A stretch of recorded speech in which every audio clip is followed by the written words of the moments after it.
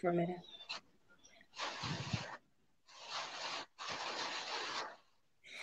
Good afternoon, good evening, Zambia, and good morning, Canada, good morning, other parts of the world. It's quite interesting. When you come live, you think it's evening in Zambia, early evening in the United Kingdom, but other people are literally just waking up.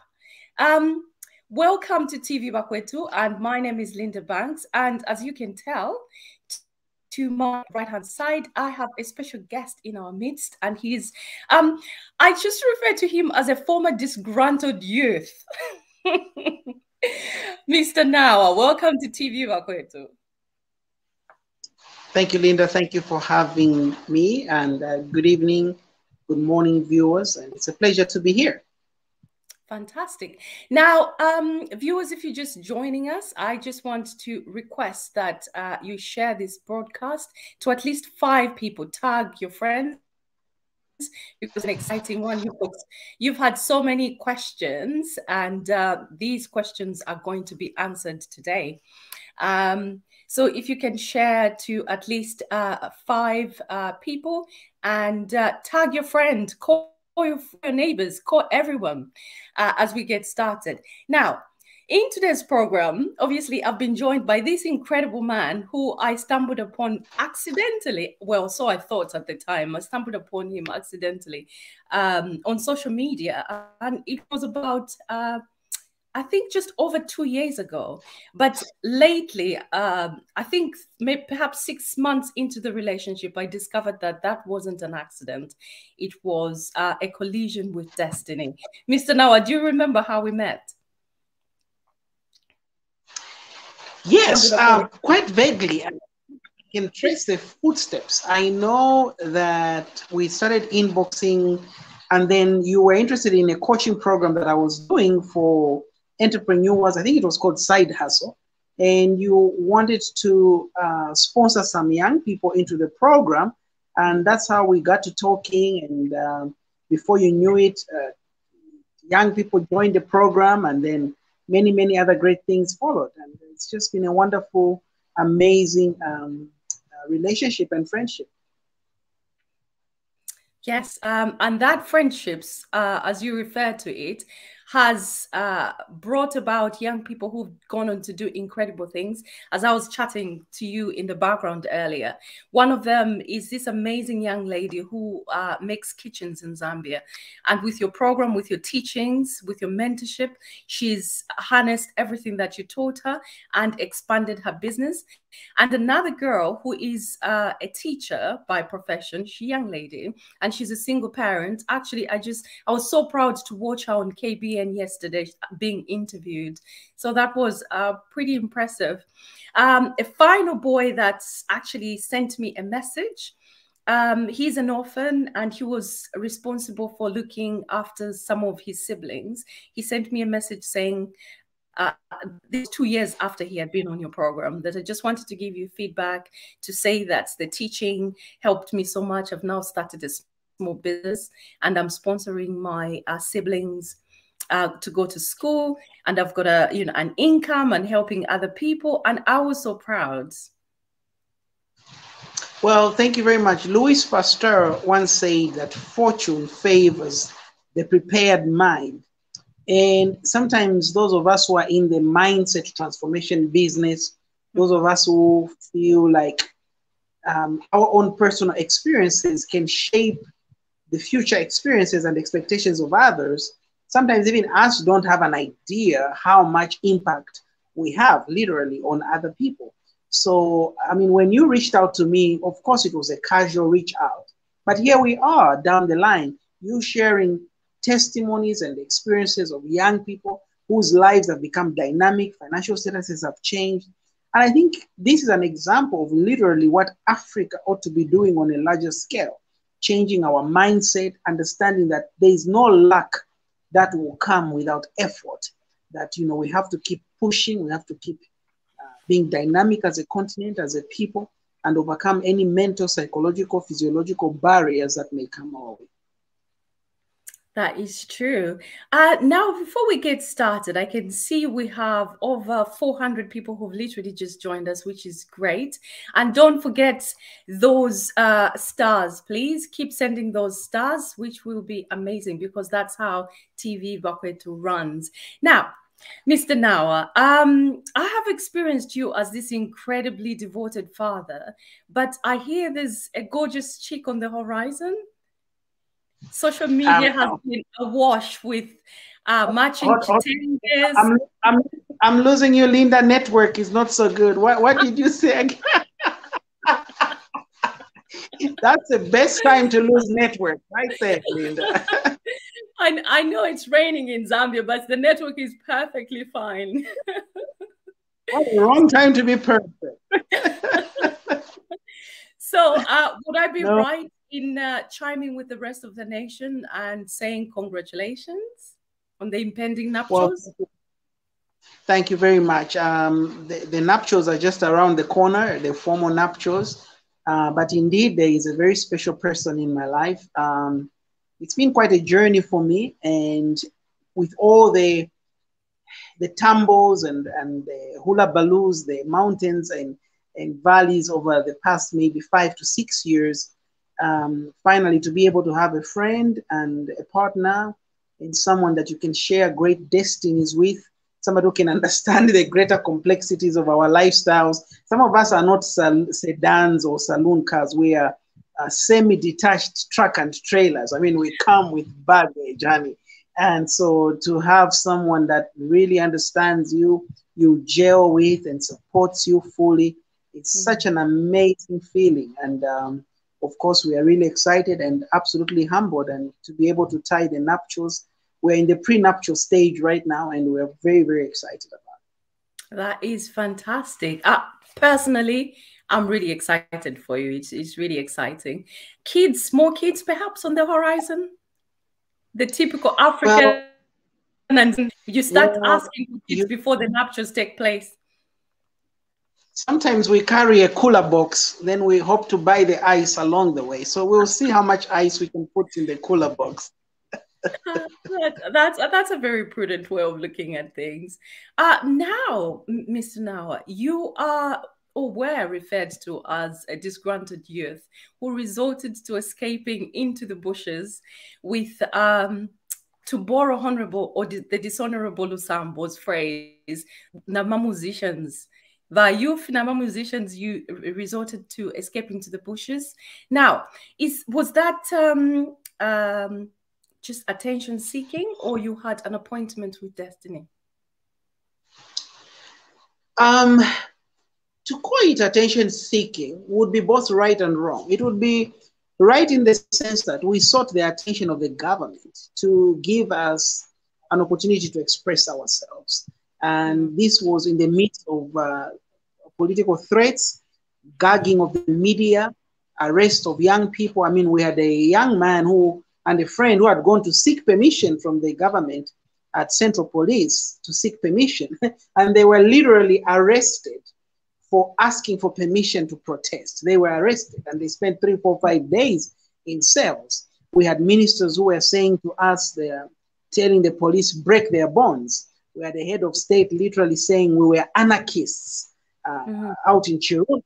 And it was a very difficult time. And I remember on the actual day of the protest, by the way, the reason we went to the bush was actually to divert attention from life-threatening activities that were planned for us. I mean, we had never seen so many guns on the streets of Lusaka.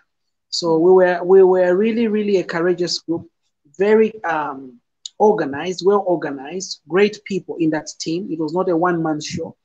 And so we went to the bush. Up to now, the police don't know where that bush is or was. And we've kept it as such. And so we really didn't do it to seek attention. We did it to fight for our fundamental rights in the Bill of Rights, as enshrined in the Bill of Rights.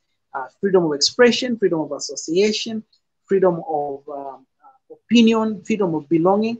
And that's what we did. And we're very proud of that phase in our lives. And I think it would be prudent to say that act in itself was quite productive and gave birth to a revolution, so to speak. Young people finally found a voice. And some people were calling themselves the voice of the voiceless. But I think that act in itself kind of just opened up to people being able to speak. So I would say it was an appointment with destiny. Wouldn't you say so? I think so. It was an inevitable succession of events. And I mean, when we did a broadcast on that mountain, which lasted about 45 minutes, 43, 45 minutes. When we were done with the broadcast, literally, our phones were burning. Our viewership, we were shocked ourselves. And from that moment, I think there was a bigger movement across the nation, and young people were questioning more the decisions of government. Young people were asserting themselves. Even the older people were also speaking. The civil servants were whispering. I think it gave birth to the beginning of a bigger thing that I think to this day we are either still enjoying or still experiencing in terms of the awakening of the conscious of citizenship, to be able to ask questions and to want answers. And I think that is a stage at which we are right now. Incredible. Talking of appointments, you were imprisoned, ridiculed, accused of hideous things prior to the August elections. Post the August elections, people that you were working very closely with, for instance, Anthony Walia, has been given a presidential appointment. At that point, what is going through your mind? How are you feeling? You have not received that appointment. You look at your phone, it's not ringing. How are you feeling about that? Trust me, my phone is ringing. And half the time, the people who bother me a lot about appointments is other people, actually. Sometimes I'll be doing my own thing, minding my own business, and I get a gazillion phone calls from family, from friends, from people in my past, people, just neighbors. I think people are really concerned. You know, I like to call a spade a spade.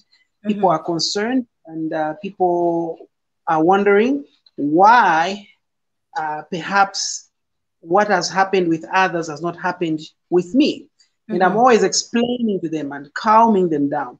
So to answer your question, at that point, what is happening in my head? I'm very happy.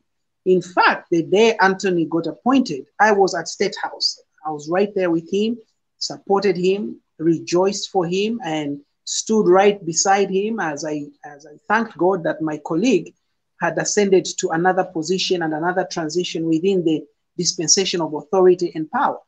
I think for me, my anchorage is in the fact that I have a sort of confidence in who the president is, the kind of person he is, and his ways of doing things. I know him. I can proudly say I know him. Of course, maybe not as much as people who live with him in the same home, but I have an idea of his principles and his methods. And so that always gives me comfort. And the ironic part is there are times people are calling me, Mubita, why not, why not? And I'll actually be maybe with the president as people are calling me and asking me, or I'll be, you know, somewhere on duty working and serving. So for me, I'm very excited for my colleagues.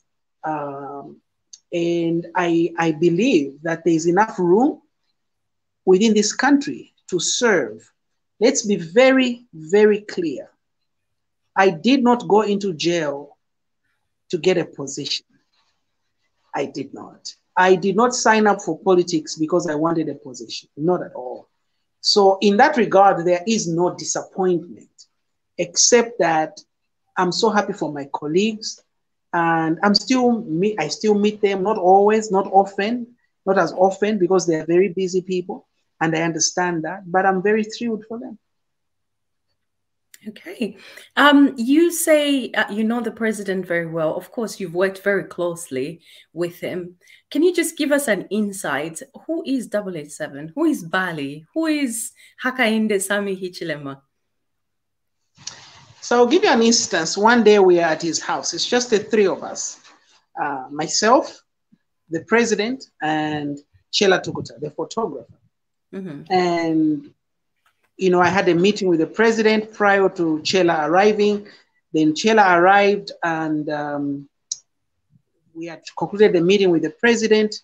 And now we're doing photo shoots with the president, what Chela was doing.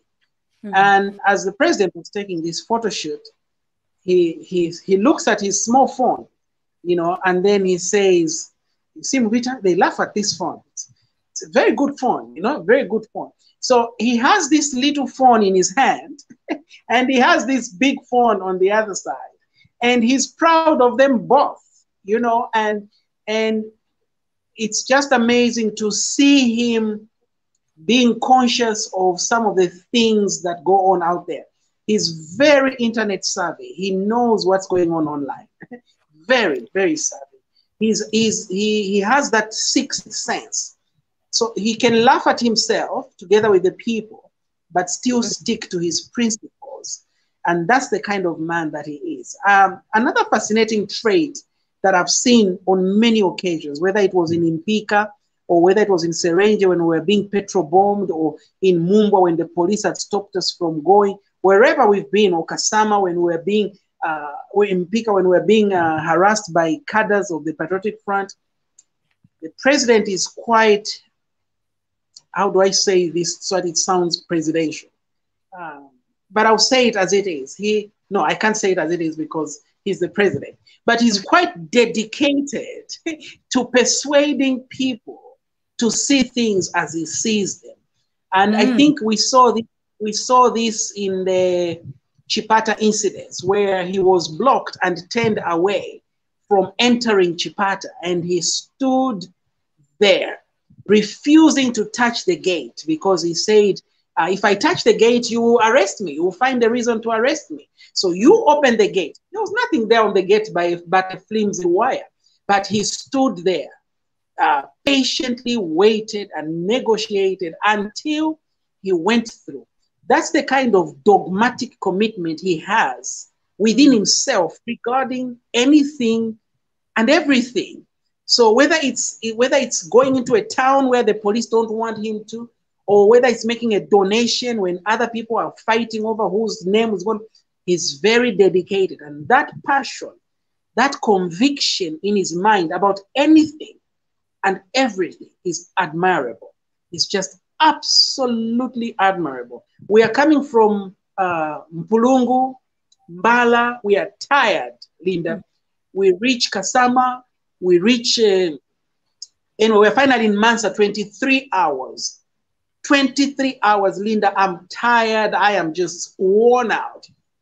And I go to the president. We're done with everything. I said, "Sir, I think we're done now." He says, "Mubita, we're starting off." I said, "Sir, to where?"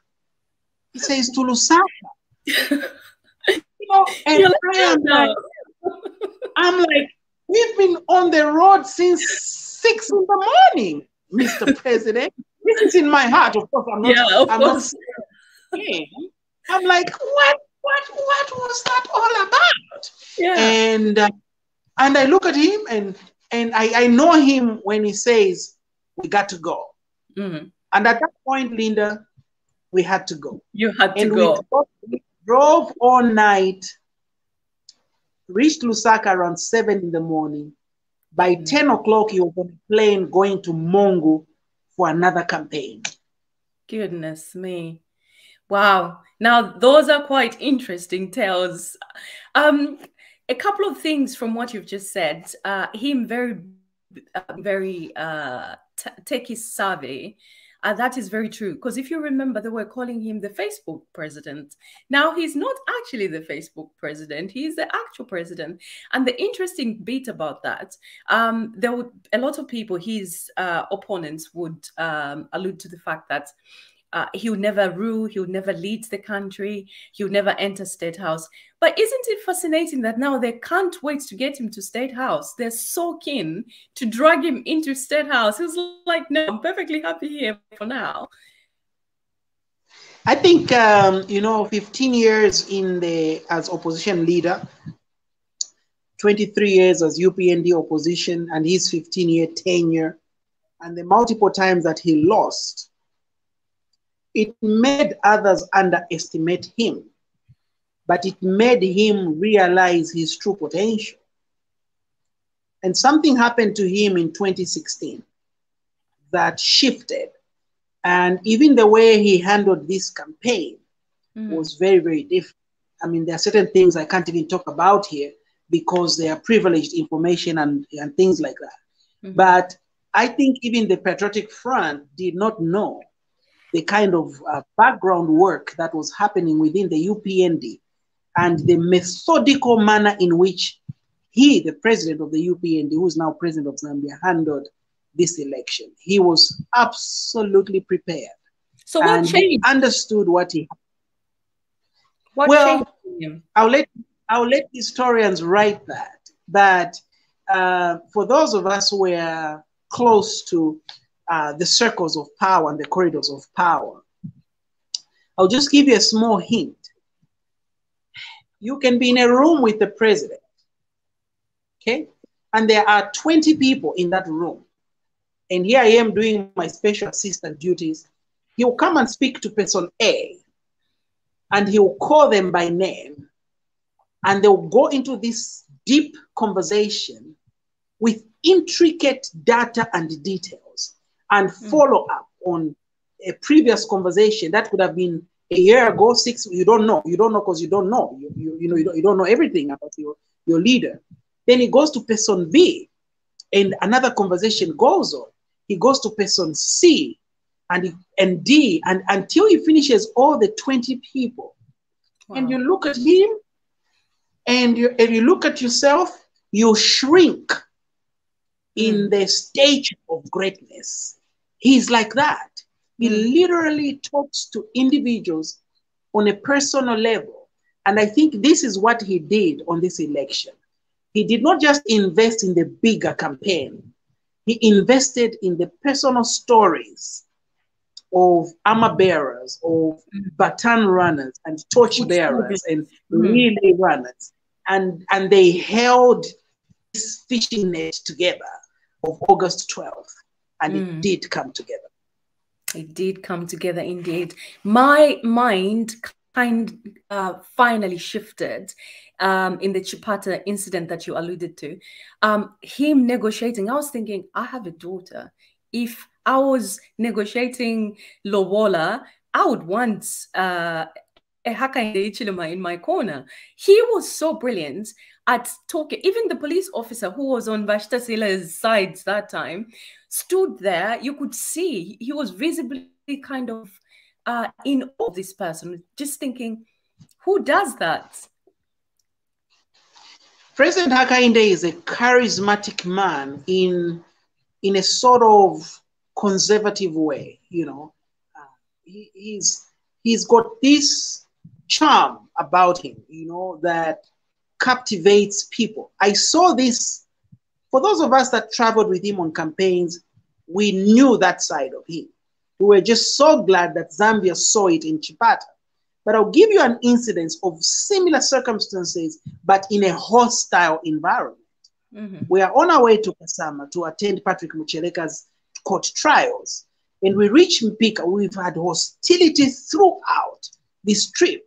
We reach Mpika, about 200 youths wielding pangas, stones, and catapults are right there by the junction. And we're about to fuel.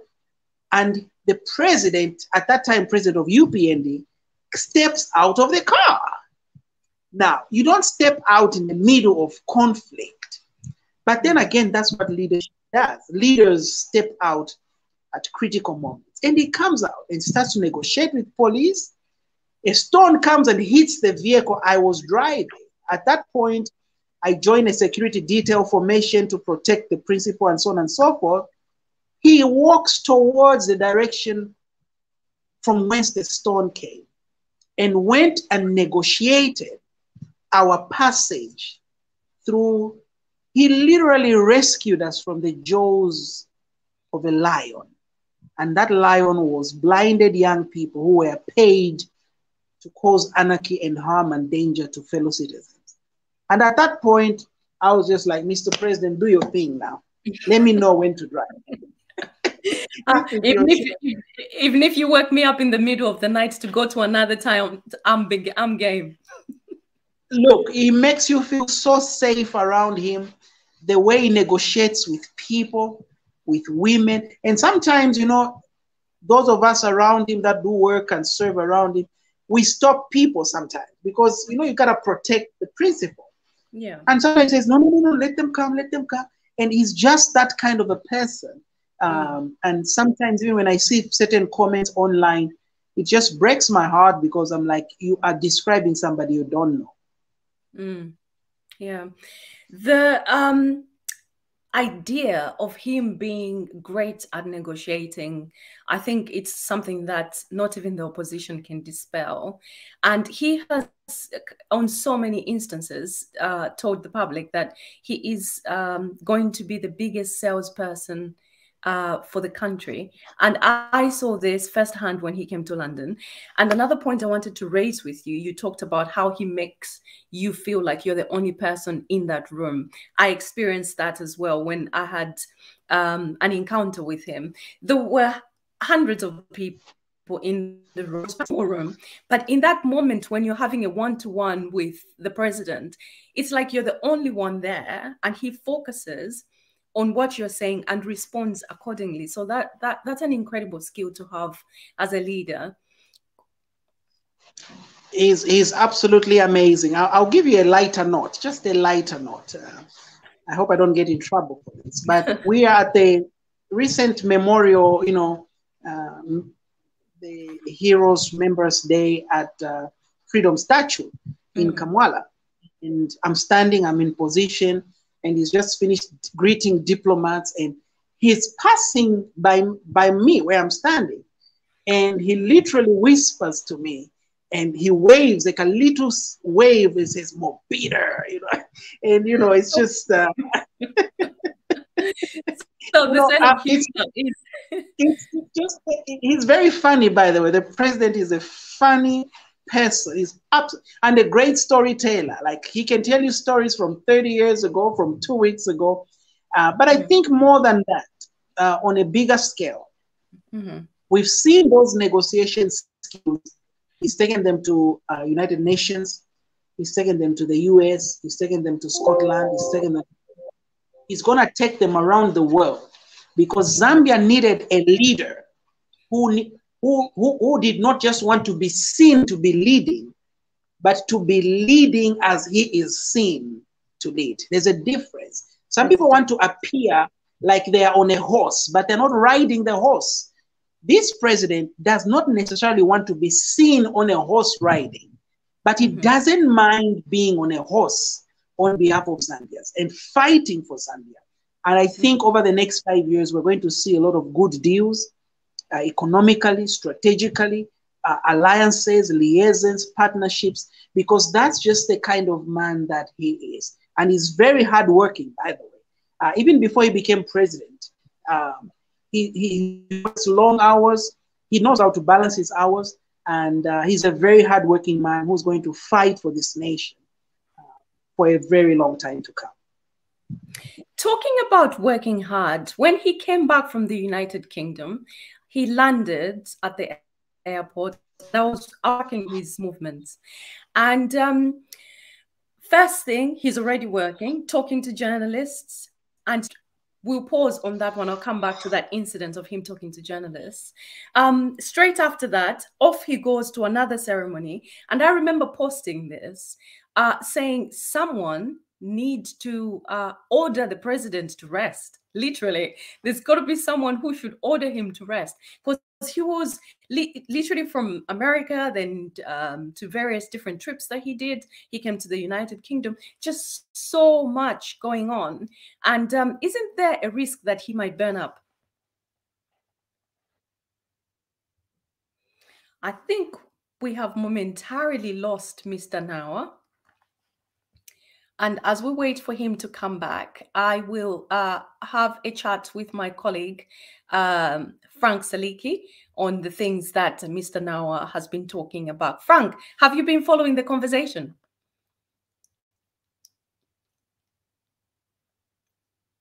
You're muted. I've just said a lot of things then.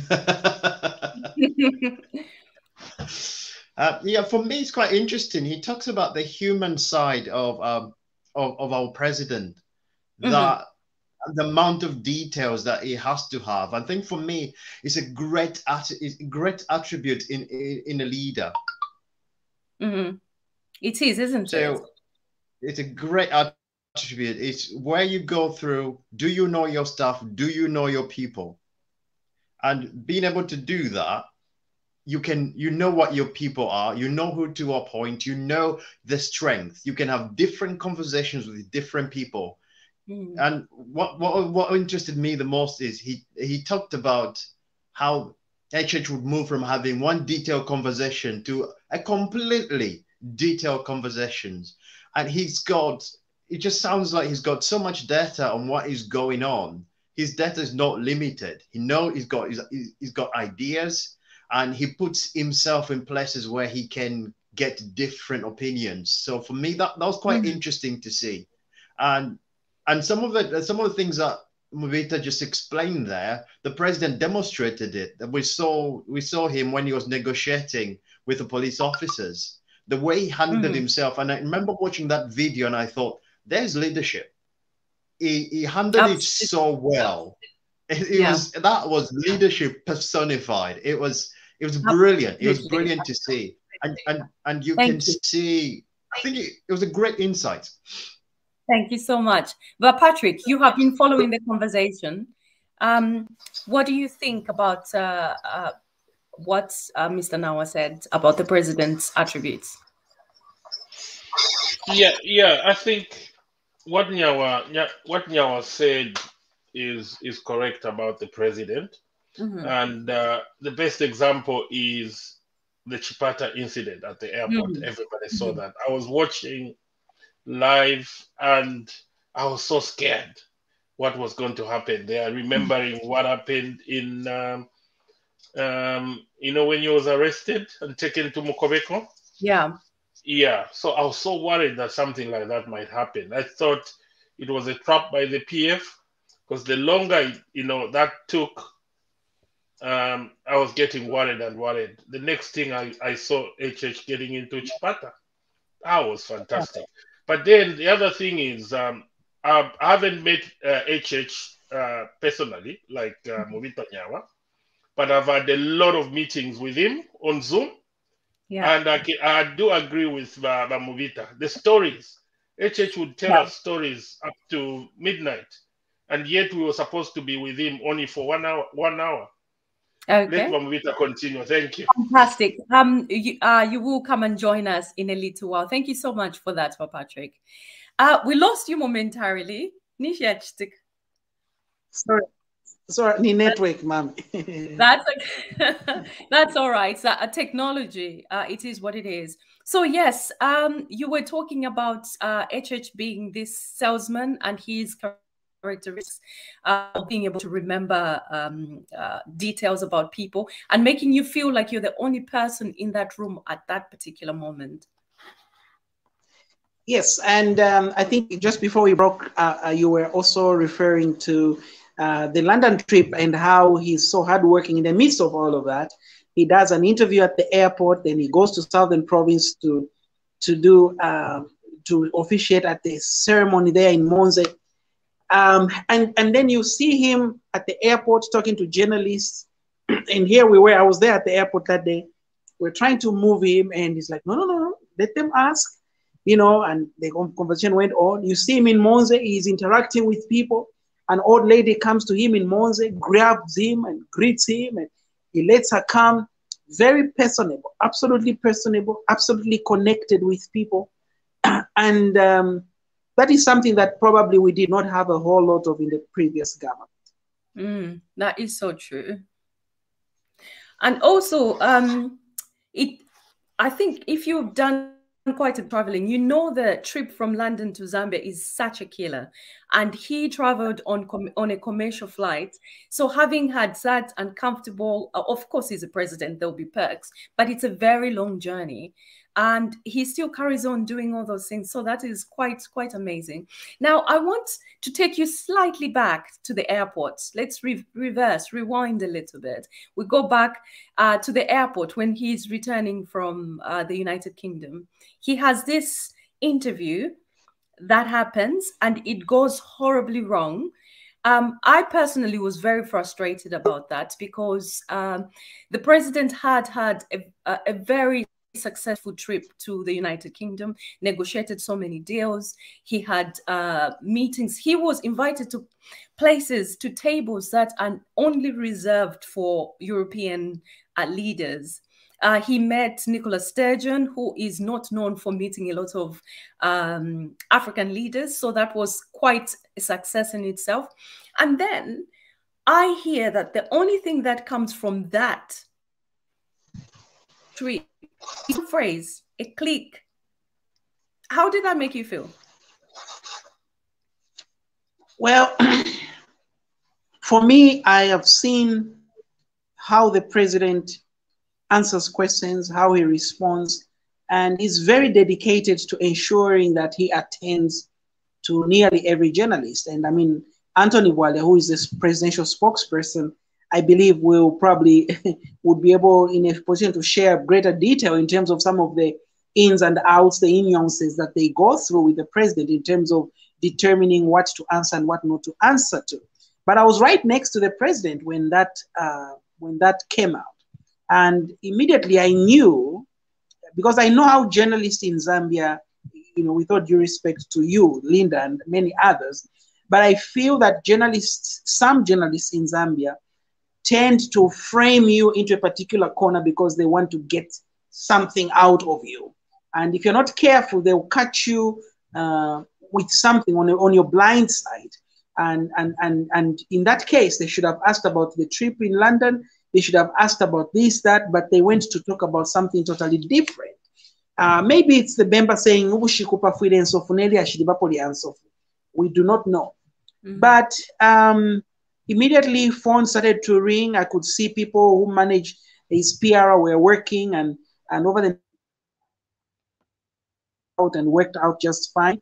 But I think there was also a bit of lessons in there for me personally, because when you're around great people, in Nigeria, they say the sun doesn't shine on those who kneel before it shines on those who stand.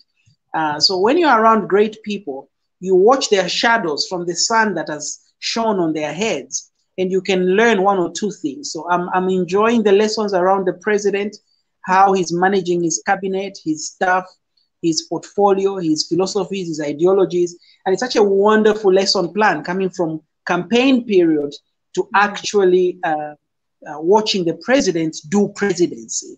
Of course, I do have a personal problem in my head, and I don't know where this comes from. But I'll tell you, out of every 10 moments I'm with the president, there's about 3 or 4 moments I don't believe my eyes. Explain, please. Elaborate. So I'll give you an example. We are at the airport now. He's flying to Malawi. And I'm at the airport bright and early doing my duties. And his motorcade is coming to the airport. The red carpet is laid. The plane is there ready for him to fly to Malawi. And I whispered to my colleagues standing next to me, I said, I still can't believe that he's the president. So there's a part of me, you pardon me, maybe it's the common side of me, or maybe because we just went through so much. There's a part of me that up to now, I don't believe that he is the president. I know he is, trust me, I know. But there's a part of me that's just overwhelmed with so much gladness and gratitude that God saved this nation from very, very terrible, terrible leaders. Absolutely. Just to add on the point you raised, that you were at the airport when the unfortunate incident happened, when the president was responding to that question. And I was thinking, is it because he's exhausted and he was caught off guard? What happened there? It was completely true, but perhaps not perhaps it was blown out of proportion. Instead of, focusing on what he had done, he could have diverted that conversation into, let's focus on what I had just been experiencing in London and zeroing in on the success that trip had brought. Now, you mentioned that Anthony Walia was around and is responsible for speaking, which I think it leads me quite nicely to my next question about the New Dawn's media team. Do you feel it's misplaced, at best playing second fiddle, which appears like it seems to be catching up with Emmanuel Mwamba's well-oiled propaganda machine? This never used to happen. It didn't happen prior to elections. What do you think happened? Where did it go horribly wrong? That's a loaded question. When you say where did it go horribly wrong, I'm not sure if you're referring to the PR perception that you hold, or perhaps that the PF seems to have an upper hand in their propaganda machine. So let me answer it from what I think is going on in the Patriotic Front camp. Mm-hmm. I think the Patriotic Front think in their heads, and they're convinced. I think they think they're still in power. Okay? Mm-hmm. It's just my personal view.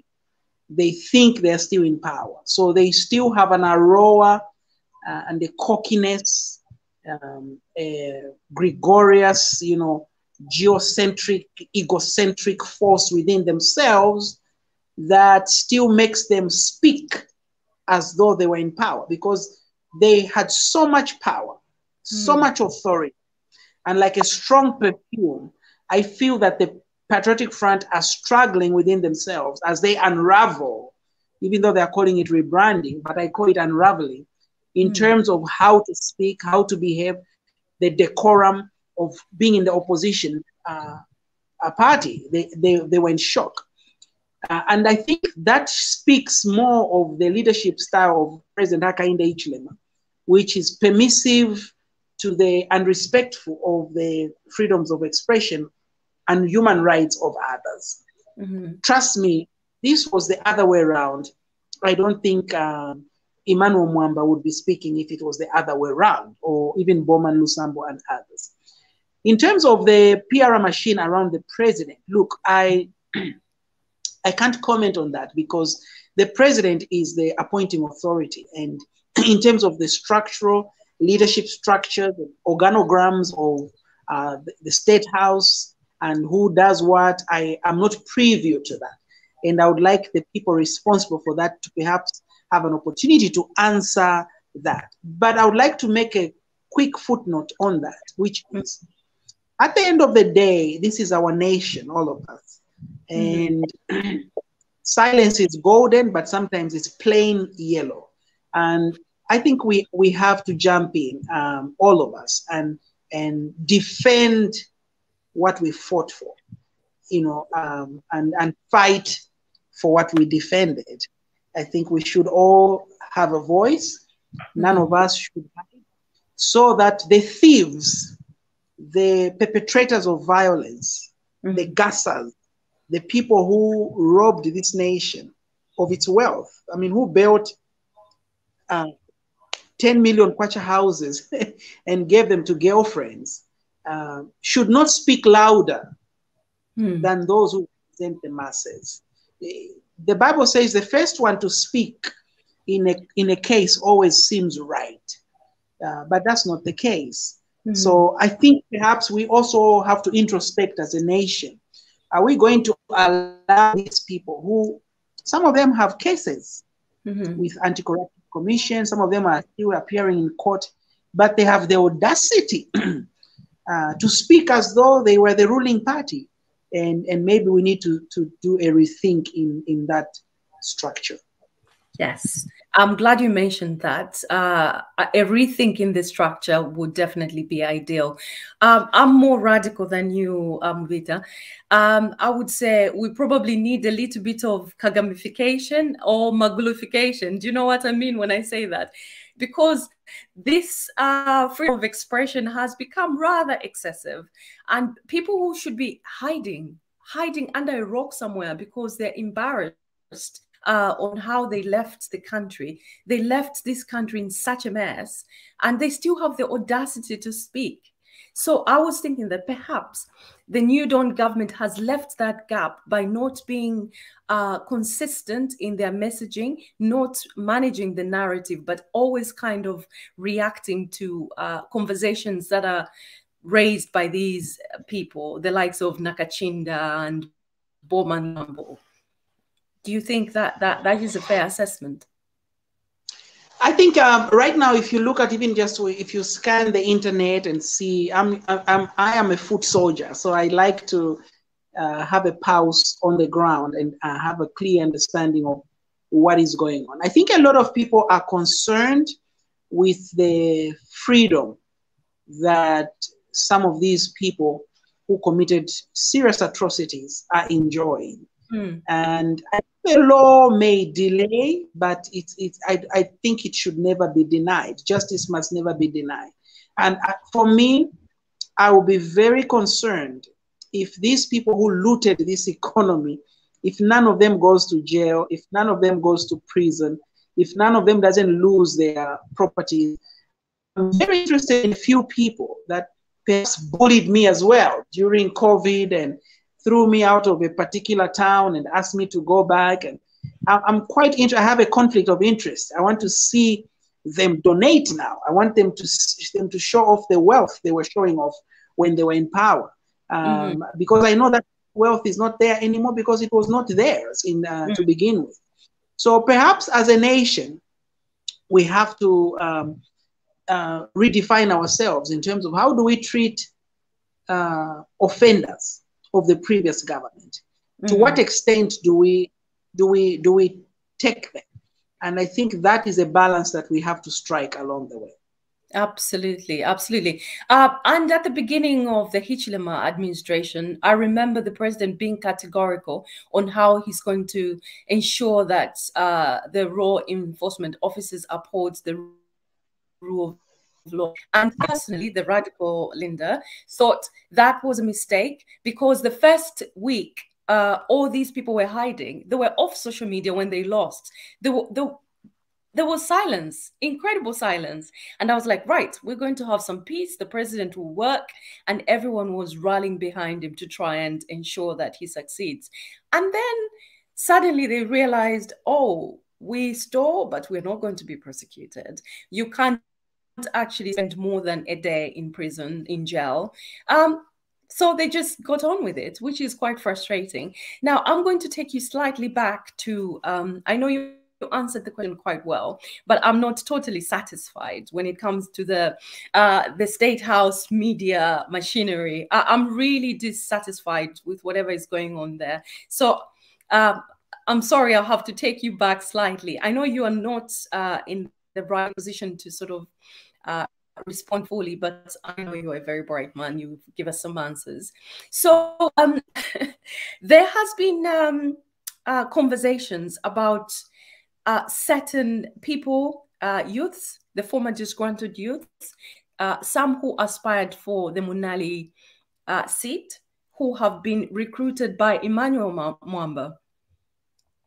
And now, this is why there's so much noise. I wouldn't want to pay too much attention on that particular story, but I think if we do not touch on it slightly, I think it would be folly, because the people who are so disgruntled, in the wrong hands, in the hands of leaders who are angry and hungry for power, and have got a bit of spare cash, that could be awful.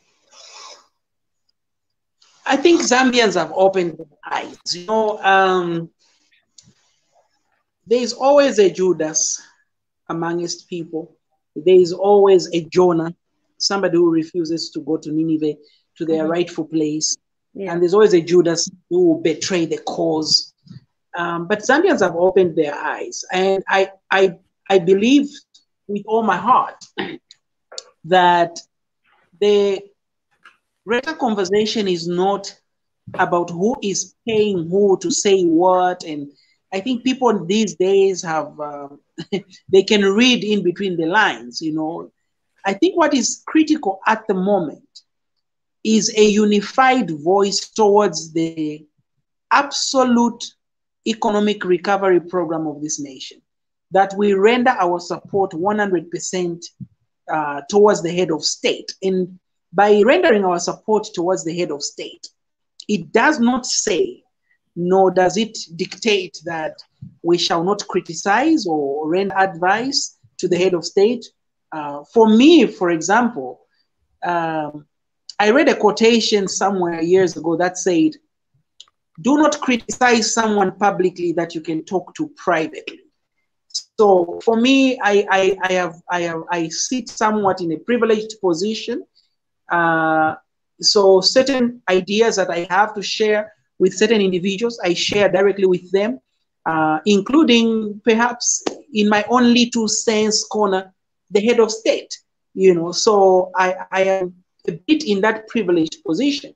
And I think to the general populace, the Zambians, I would also ask that we be a bit patient. You know, when you are not the one in the driver's seat, even a small pothole looks so big, you know, and even a big pothole looks so small, that we should be a bit patient, you know.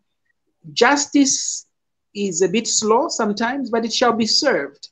There are some people right now who look happy, trigger happy, money happy, position happy, whatever happy they look, it's just for a season. They're the ones who used to say "Mlandu suola," meaning a case never goes away, or a crime never goes away. I think even for them, some of their criminal offenses will catch up. And for the youths who might be used by certain people, don't look at short-term gains.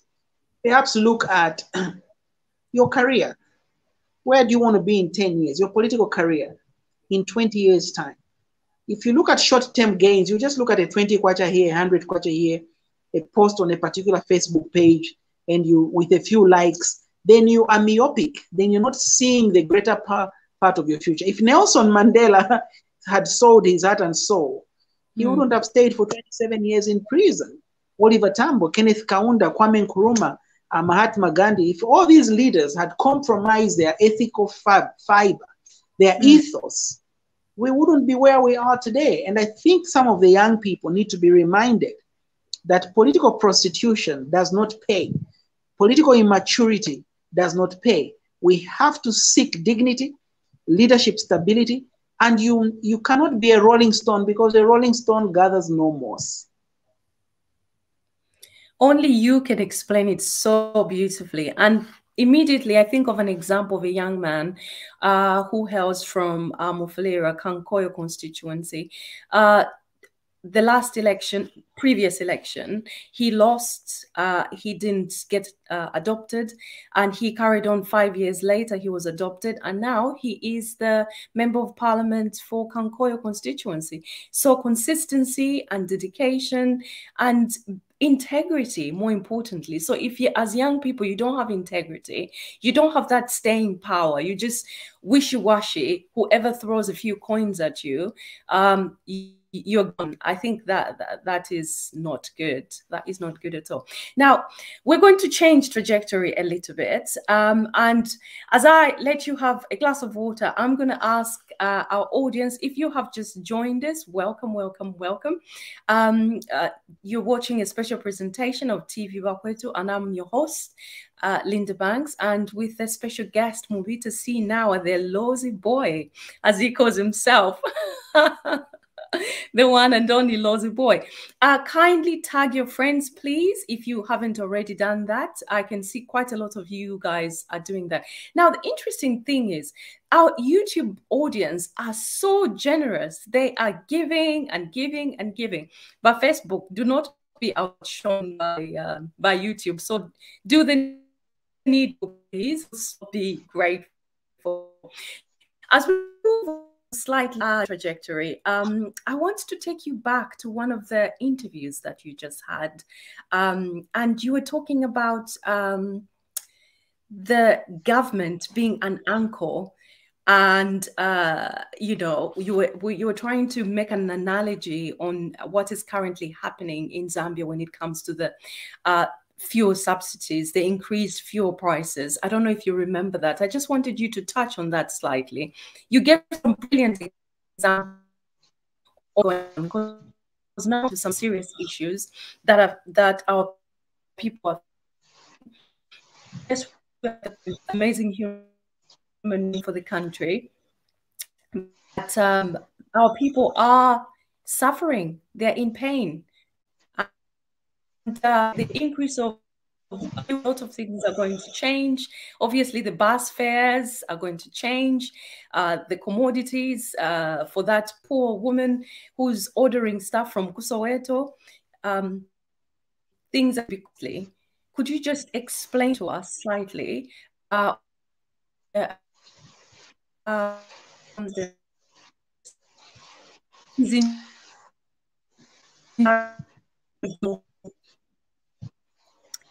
it done it now, and what is the reasoning behind doing it now? Thank you, Linda. So in 2009, the price of crude oil is a general maoda ya petrol. You know, it's the one that comes in bulk, you know, like the way a woman would go to Soweto and buy chibando or chisaka cha rep. So crude oil is shipped from Dar es Salaam into our pipeline Tazama, mixed a little bit with some petrol and low sulfur and so on and so forth. When it gets to Indeni, it's filtered and refined. That crude oil was going for $65 a barrel at that time in 2019. And right now, OPEC organizations, or sort of petroleum exporting countries, the crude oil has gone up significantly. It didn't go up 4 months ago when President Hakainde became president. It went up somewhere starting late 2019, early 2020. And the Patriotic Front, in their wisdom, did not adjust the pump price for fear of losing the elections. They were so unpopular on so many things, and they knew that if they let fuel be at the right price, people would be really upset with them. So they prevented what they thought was an upheaval or an unrest. So in essence, we've been living in a 5-bedroomed house as a nation, but paying rent for a 1-bedroomed house. And poor us, we've been enjoying the extra 4 bedrooms, and we have even brought in our cousins, we have even sublet some of the rooms, but we have forgotten that we are paying rent for a 1-bedroom house. Hakainde Hichilema comes as our new groom that has married Zambia, and he says, wait a minute, where am I going to get the money to pay for this 5-bedroomed house? We say to him as Zambians, but we've been enjoying these 5 bedrooms. Hakainde says, I know, even me, I like 5-bedroom houses, but we can't afford 5 bedrooms because your income, your salary is for a 1-bedroom house. And not only that, your previous landlord or your previous president lied to you that this 5-bedroom is actually yours when it's actually not yours. And not only that, he has not even been paying rentals for the 1-bedroom that he was supposed to be paying for. So he owes rentals on the 1-bedroom. He owes rentals on the extra 4 bedrooms. And I'm not going to evict you because I'm your new president. I'm not going to evict you, but I'm asking you to adjust your belts to pay for the 5-bedroom house. Okay?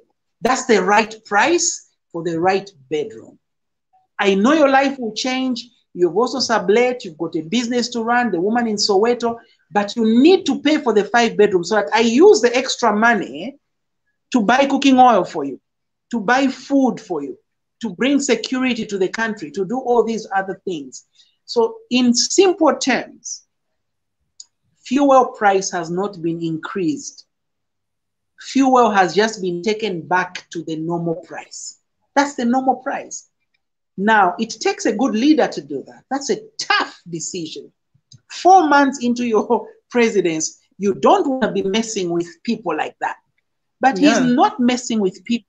He's literally preparing people to have a good Christmas next year in their 5-bedroom house, rather than to be evicted by January from that 5-bedroom house. I think that is as a street economics as it can be.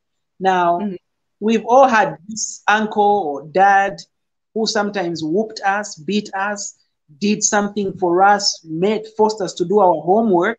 We didn't like it.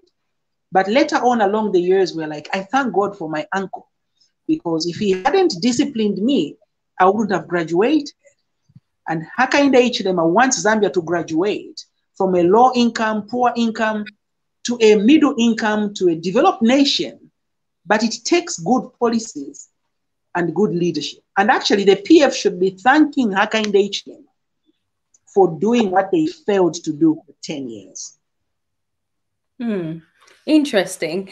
And I also heard you talk about making comparisons between Zambia and Chile. Could you just speak on that in layman's terms, so that our viewers who are not very interested in the intricacies of economy jargon can also understand that? I think the point I was trying to say between Zambia and Chile is that Chile, though it is in South America, in Zambia in the southern part of Africa, they are very much similar. They are both copper producing countries. And as early as 1972, they were producing the same amount of copper, 1972. Even in landmass, they are almost the same. But Chile, over a period of 40 years, 1972 to 2012, Zambia's copper production shrank by 10%. Chile's copper production went up from 685,000 metric tons to 15 million metric tons per year. Linda, it is leadership. It is the same reason why two people can be born from the same mother, but one goes on and works hard and becomes richer and maybe even hires the other person to come and work for them. We have similar resources as Chile, similar. But for us, we don't have similar, or at least we didn't have similar type of leadership convictions as Chile. I'll give you an example. Forget copper for a second. What happened to Mukula tree under the PF government? Mukula business was a cartel of a man, his daughter, and a few friends. When that money was supposed to be for people in the community, for the nation. In fact, there was such a discrepancy on Mukula that the PF declared, I think 2019, that they had only sold $16 million worth of Mukula to China. And China came back and says, no, it's $147 million. That's how bad these people were. You couldn't trust them with your grandmother. So the essence is that if Chile has reduced infant mortality rate, life expectancy, if Chile has improved on all these scales using their natural resources, we too can do it. But it takes leadership. It takes making painful decisions. It takes sacrifice as a leader, first of all, political will, and collectively as a nation, which is what we are doing right now. Fantastic. Now, I understand you run a fleet of cars or vehicles. I don't know what type of vehicles those are. And that's a business. And obviously with the subsidies being removed, high petrol prices, how is that going to impact on your business? It's not going to be easier. We're already feeling it. We are feeling it already. We just fueled. We fuel full tanks 3 times a week. We do full tanks. On some vehicles 2 times a week, but the majority 3 times a week we do full tanks. Now you can imagine one of the vehicles we used to do a full tank at 880 kwacha at the previous price. We just did a full tank 2 days ago. It was 1,180 kwacha, almost 300 kwacha more. That's on one vehicle. Now multiply that by several vehicles and several times in a week. and yet our prices haven't changed. So it's really going to be a difficult road ahead, but we understand that there will be cost-benefit analysis towards this. For example, the stable dollar, the lower dollar rate, means we don't have to buy second-hand vehicles locally that are not even roadworthy.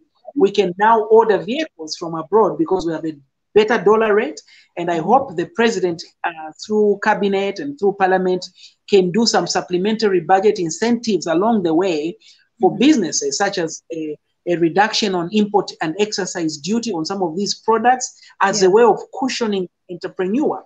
It has to be a 50-50. It has to be a win-win deal. You know, yes, fuel subsidies have been removed, but there has to be some kind of consideration through Ministry of Commerce, Ministry of Finance, to incentivize and to motivate entrepreneurs so that any stronghold economically can be inspired by some kind of, you know, there has to be a gap measure somewhere to motivate and cushion the impact of these changes on the local entrepreneurs. Because once entrepreneurs are suffocating, it means the economy, the productivity, the GDP of the country goes down.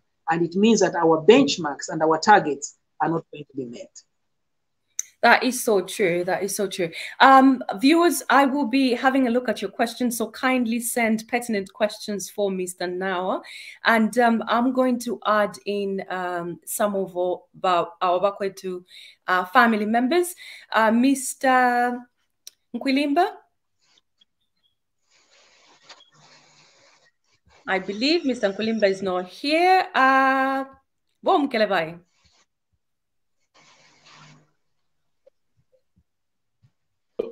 Kemanzi wani wana. Ensham to start hanga butos trying ko. Butos tate hakuna utata wiketile silami fera kwanu. Wolinda, good evening. Thank you so much for your articulative, and I think you've just put everything in the right perspective. So you have done everything, you have said it all. And I think many Zambians are understanding. They understood completely, and they would love. I can see some of the comments that they want you to even go to reach as far as ZNBC and bring out these issues that you've just narrated. Now Puzo Yakatate, it's on these chaps that are busy trying to negate the work of the current regime. And also the lacks of information from the ruling party to the public. There are these two issues which I would love you to look at, and what will be your reaction over Vene Nakachinda, Vene Mwamba's tantrums of, I think they're still having this traumatic stress disorder, and you can hear they're coming out like so negative, and I just feel so sad to say these chaps have no conscience. Even after what they put us through, they have the audacity to come on the media and say to the person who is trying to clean their mess, and they want to put him in a very terrible position of name calling. Thank then you. The other issue was the procedures, bo Minister of Health, bo Minister of Information and Broadcasting. We want to hear her coming out.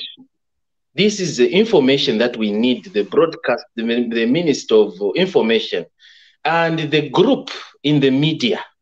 Now we are missing even Mwetwa, Honorable Mwetwa, that issue. Maybe he was misplaced.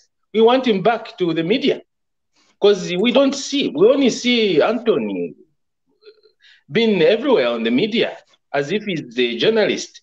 Lubatama journalist, Mwa UPND, to come out and even clear out this misunderstanding and put these chaps Lusambo in their position that they belong.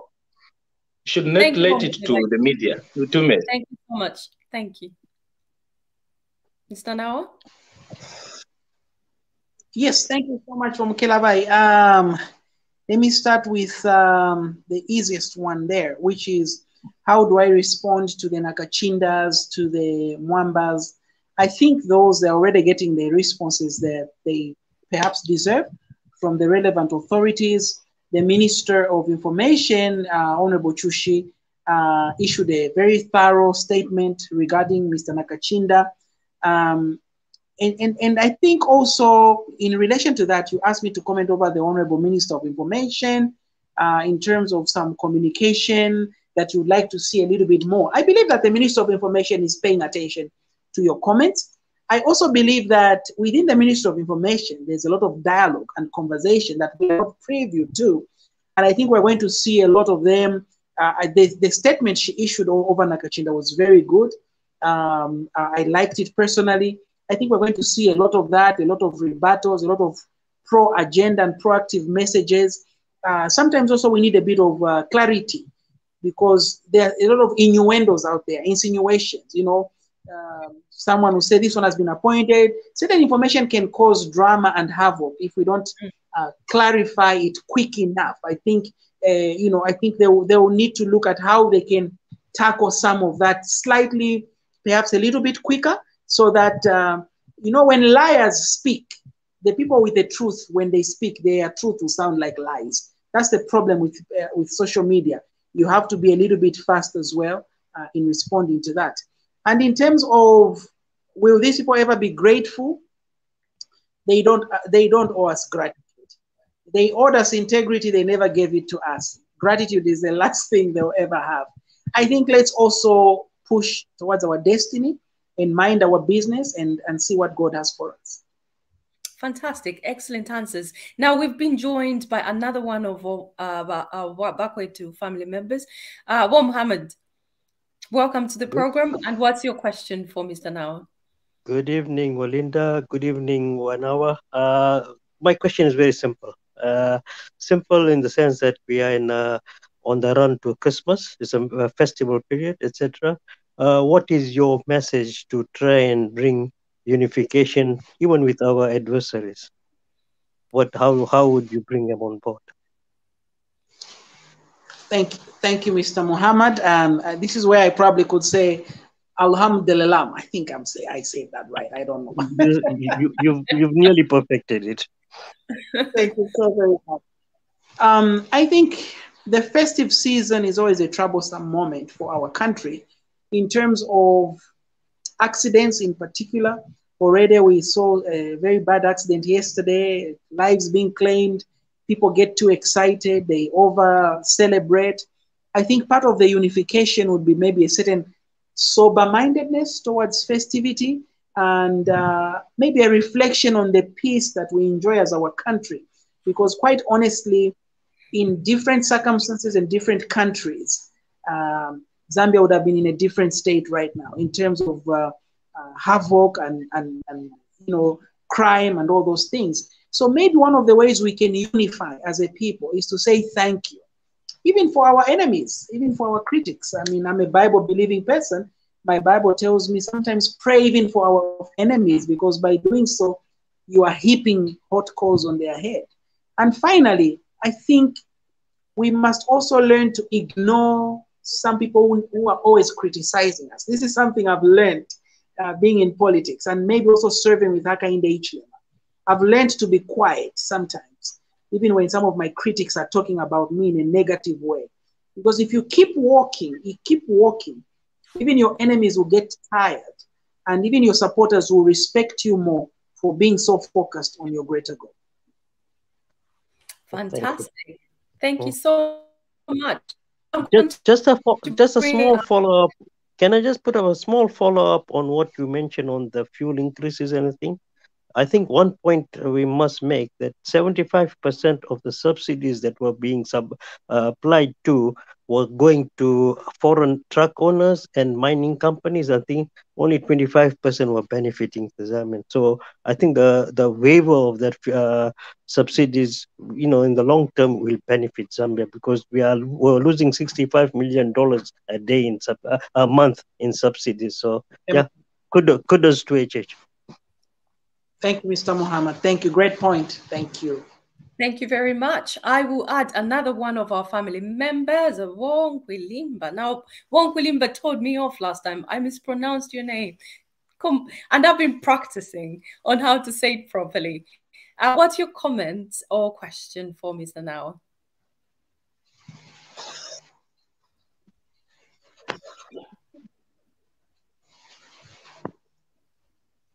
I think he may be having network problems as well. Today you have really perfected it. That's how it's pronounced in Quilimba. Fantastic. Yeah, it's good to see Bonawa again on this. I really don't know. I really don't know what's happening because I can hear you clearly. Technology, don't worry. Can you hear me? Yes, we can. Yes, we can hear you. Can you hear me? Yes, we can. Okay, lovely. Yeah, in fact, I started commenting. I was just, I'm just saying, welcome 1 hour to this forum. It's good to see you again. The only comment, in fact, I've got two comments. One is to just say thank you for your attitude and your commitment to what you do. Keep on looking at the big picture, not some of these things that are for now. We have a long haul as a party. We have just started, and we have 5, 10, even more years. So there is much more to do, and remain focused. The second comment really is on how focused the president is. We saw that when he started a marathon campaign tour, we thought he was just going to end in Kawe. We saw him going on from Kawe to Mukushi to Kapiri to everywhere until he went all the way to Mansa and back to Lusaka. That shows how focused he is when he makes up his mind. And I'm glad that he is where he is now as our president. And I want to believe that we are going to see great things in the first 5 years. That will make us very happy, so happy that we would want him to continue for the other 5 years. Thank you so much for what you do, and keep it up. Thank you, Mr. Quilimba. Thank you. Those are kind words. I really appreciate. Thank you, sir. Thank you very much. Tonight's program has really been hot. I'm trying to add as many people as possible so that they can have a chance to ask you questions. Matthew, good evening and welcome to the program. Hello, good evening, my sister. How are you? I'm very well, thank you. Your question, please. 1 hour. Welcome to Akwetu. Thank you, Matthew. I finally made it in life. I think so. You've made it.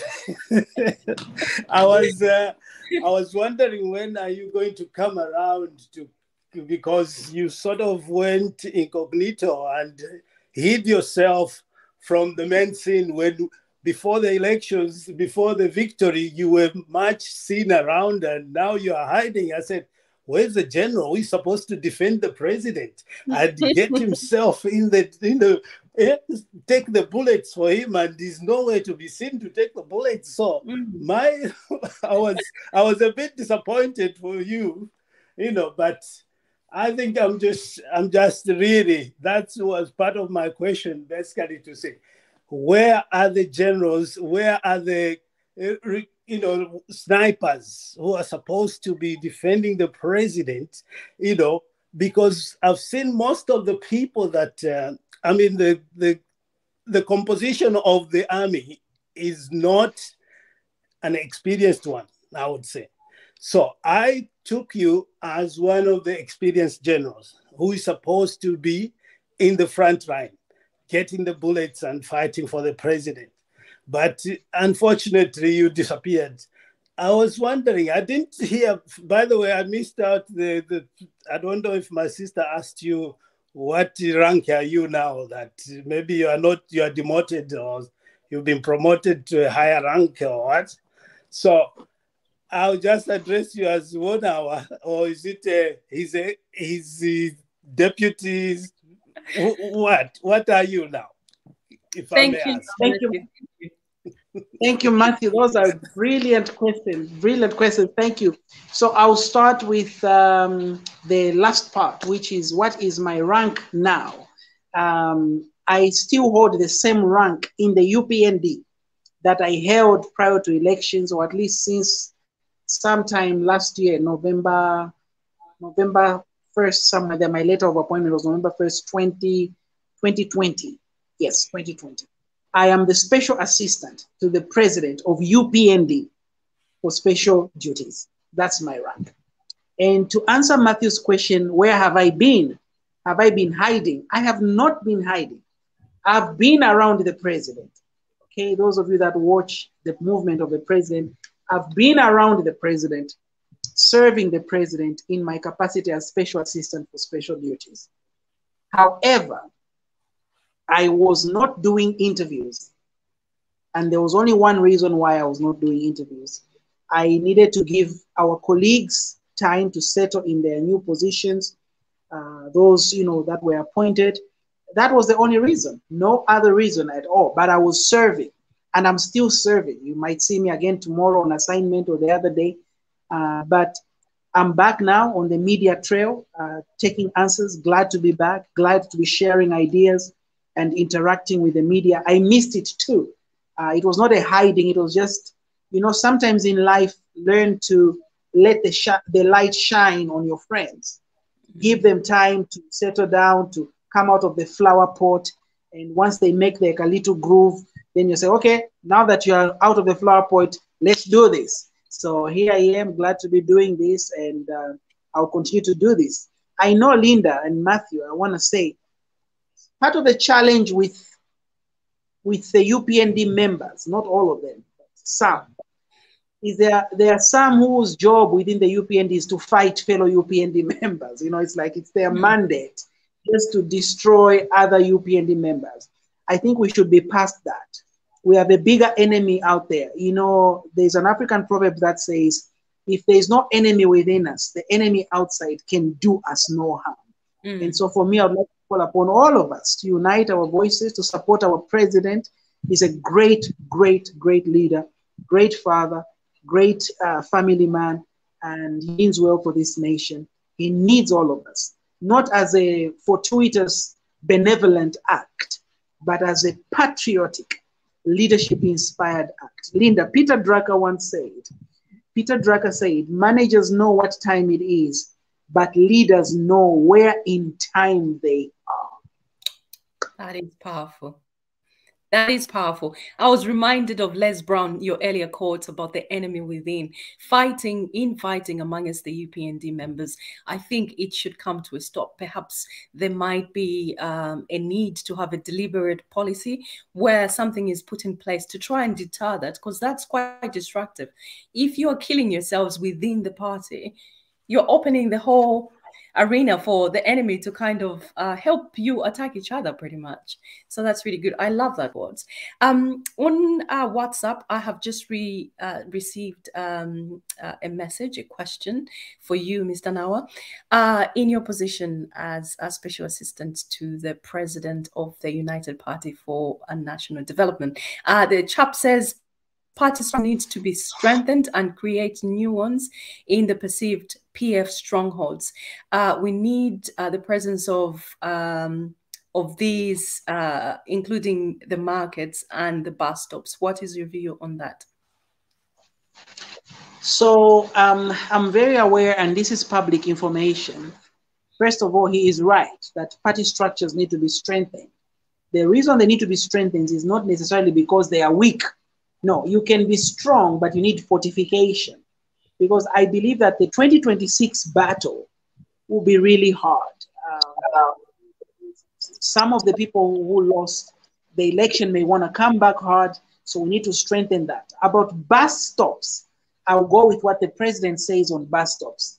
We cannot go back to bus stop issues, because every time we go back into the bus stop conversation, it's going to fester into another cadreism thing, and the president has been very categorical.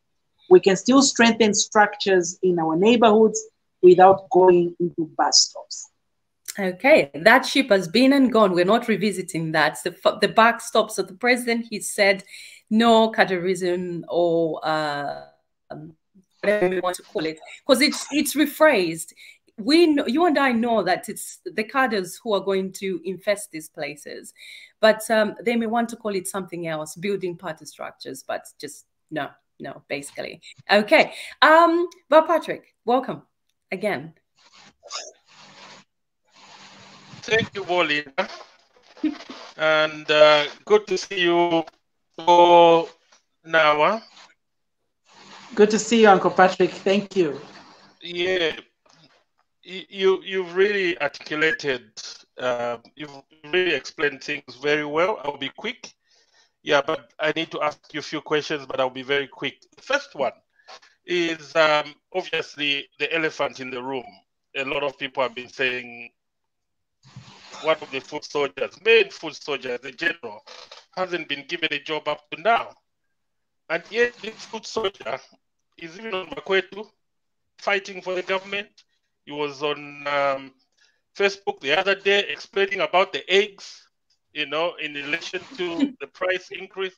I love those eggs. He's yeah, but then 1 hour, we had some of our members who were not adopted, as MPs, and some of them haven't been given jobs, and some of those people.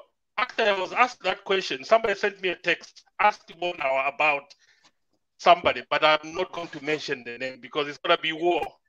But I will just give an example. So specifically, they were talking about a lady who we're not going to mention the name, wasn't adopted. Now she's frustrated. She's attacking UPND left, right, center. And then there are some UPND people who haven't been given jobs, but now what they're doing is they're attacking other people who are given jobs or who they think are closer to the president or will be given jobs. So what is your advice to these people? That's my first question. Then the next one, quickly. You've been talking about Cuba and Zambia in terms of copper. And I've followed that one for a long time. Is it Cuba, the copper producing company? I think it's not Cuba, it's Chile. Yeah. And you mentioned, you summarize it very well. It boils down to leadership. So which means there's been a problem in leadership in Zambia for the past 57 years. So one of the things I've been agitating about is an issue of a national indaba. Because this problem is not small. Yes, we've got good leadership under HH, but don't you think it requires a national effort, a national indaba to reflect why did we go wrong? Where did we go wrong? Chile is doing well, and find a solution to that. That's my second part. Then the other part I wanted to talk about also briefly was the issue of a lot of people have talked about our media team. There are problems with our media team. The only thing I've noticed is that we are firefighting in terms of, and this is maybe why the PF seems to be above us, because they're good at propaganda, they're good at lies. And in football, I like football. In football, they say attack is the best way of defense. So why can't we be offensive, attacking, instead of all the time firefighting, defending ourselves? Like on the issue of the fuel, we should have been on a fence from even before it was announced, explaining to the people why we are removing the subsidies, not to wait until the last minute. And then finally, on the removal of the subsidies, on our years, you've explained. One thing I like about UPND government is they tell the truth. The other government, they've explained to the people why, and a lot of people now understand, though we've got other people who don't want to understand. But then going forward, we've removed the subsidies. But Nawa, you agree with me. The three factors in Zambia that contributes to the pump price of fuel are the price of crude, obviously its refinement, the market forces, and also the exchange rate. So now we've removed the subsidies. Going forward, the kwacha might go down to 10. And then crude might go down to 30 per barrel. Okay. And then, so don't you think we don't have to wait until the Energy Regulation Board? Because this is what happens in the UK. They don't wait for the Energy Regulation Board to increase the pump price. The market forces, the price of crude, the pound, determine. So what they do is they monitor the prices of fuel weekly, monthly, quarterly, and every year. And then the Department of Business and Trade, which is under national statistics, they produce those statistics. That's what Zambia should be doing on a regular basis, weekly, monthly, quarterly, and then prices just change. So over a quarter, if they see that crude has gone down, the pound is stable, and the demand is stable, the price has to go down on its own. I've never seen price of fuel going down in Zambia, even when crude reached $20 per barrel. Why, Mubita? Then the other thing, Mubita, demand and supply. You know that in the UK, diesel is more expensive than petrol because there's more demand of diesel than petrol. While in Zambia, it's the opposite. When are we going to reach that stage when diesel will be more expensive in Zambia? Thank you.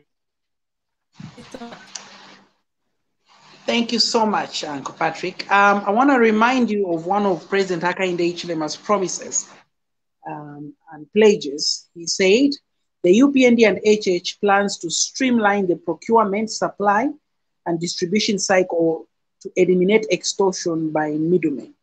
That was one of the promises or pledges. That word streamline actually takes into consideration everything Uncle Patrick just said.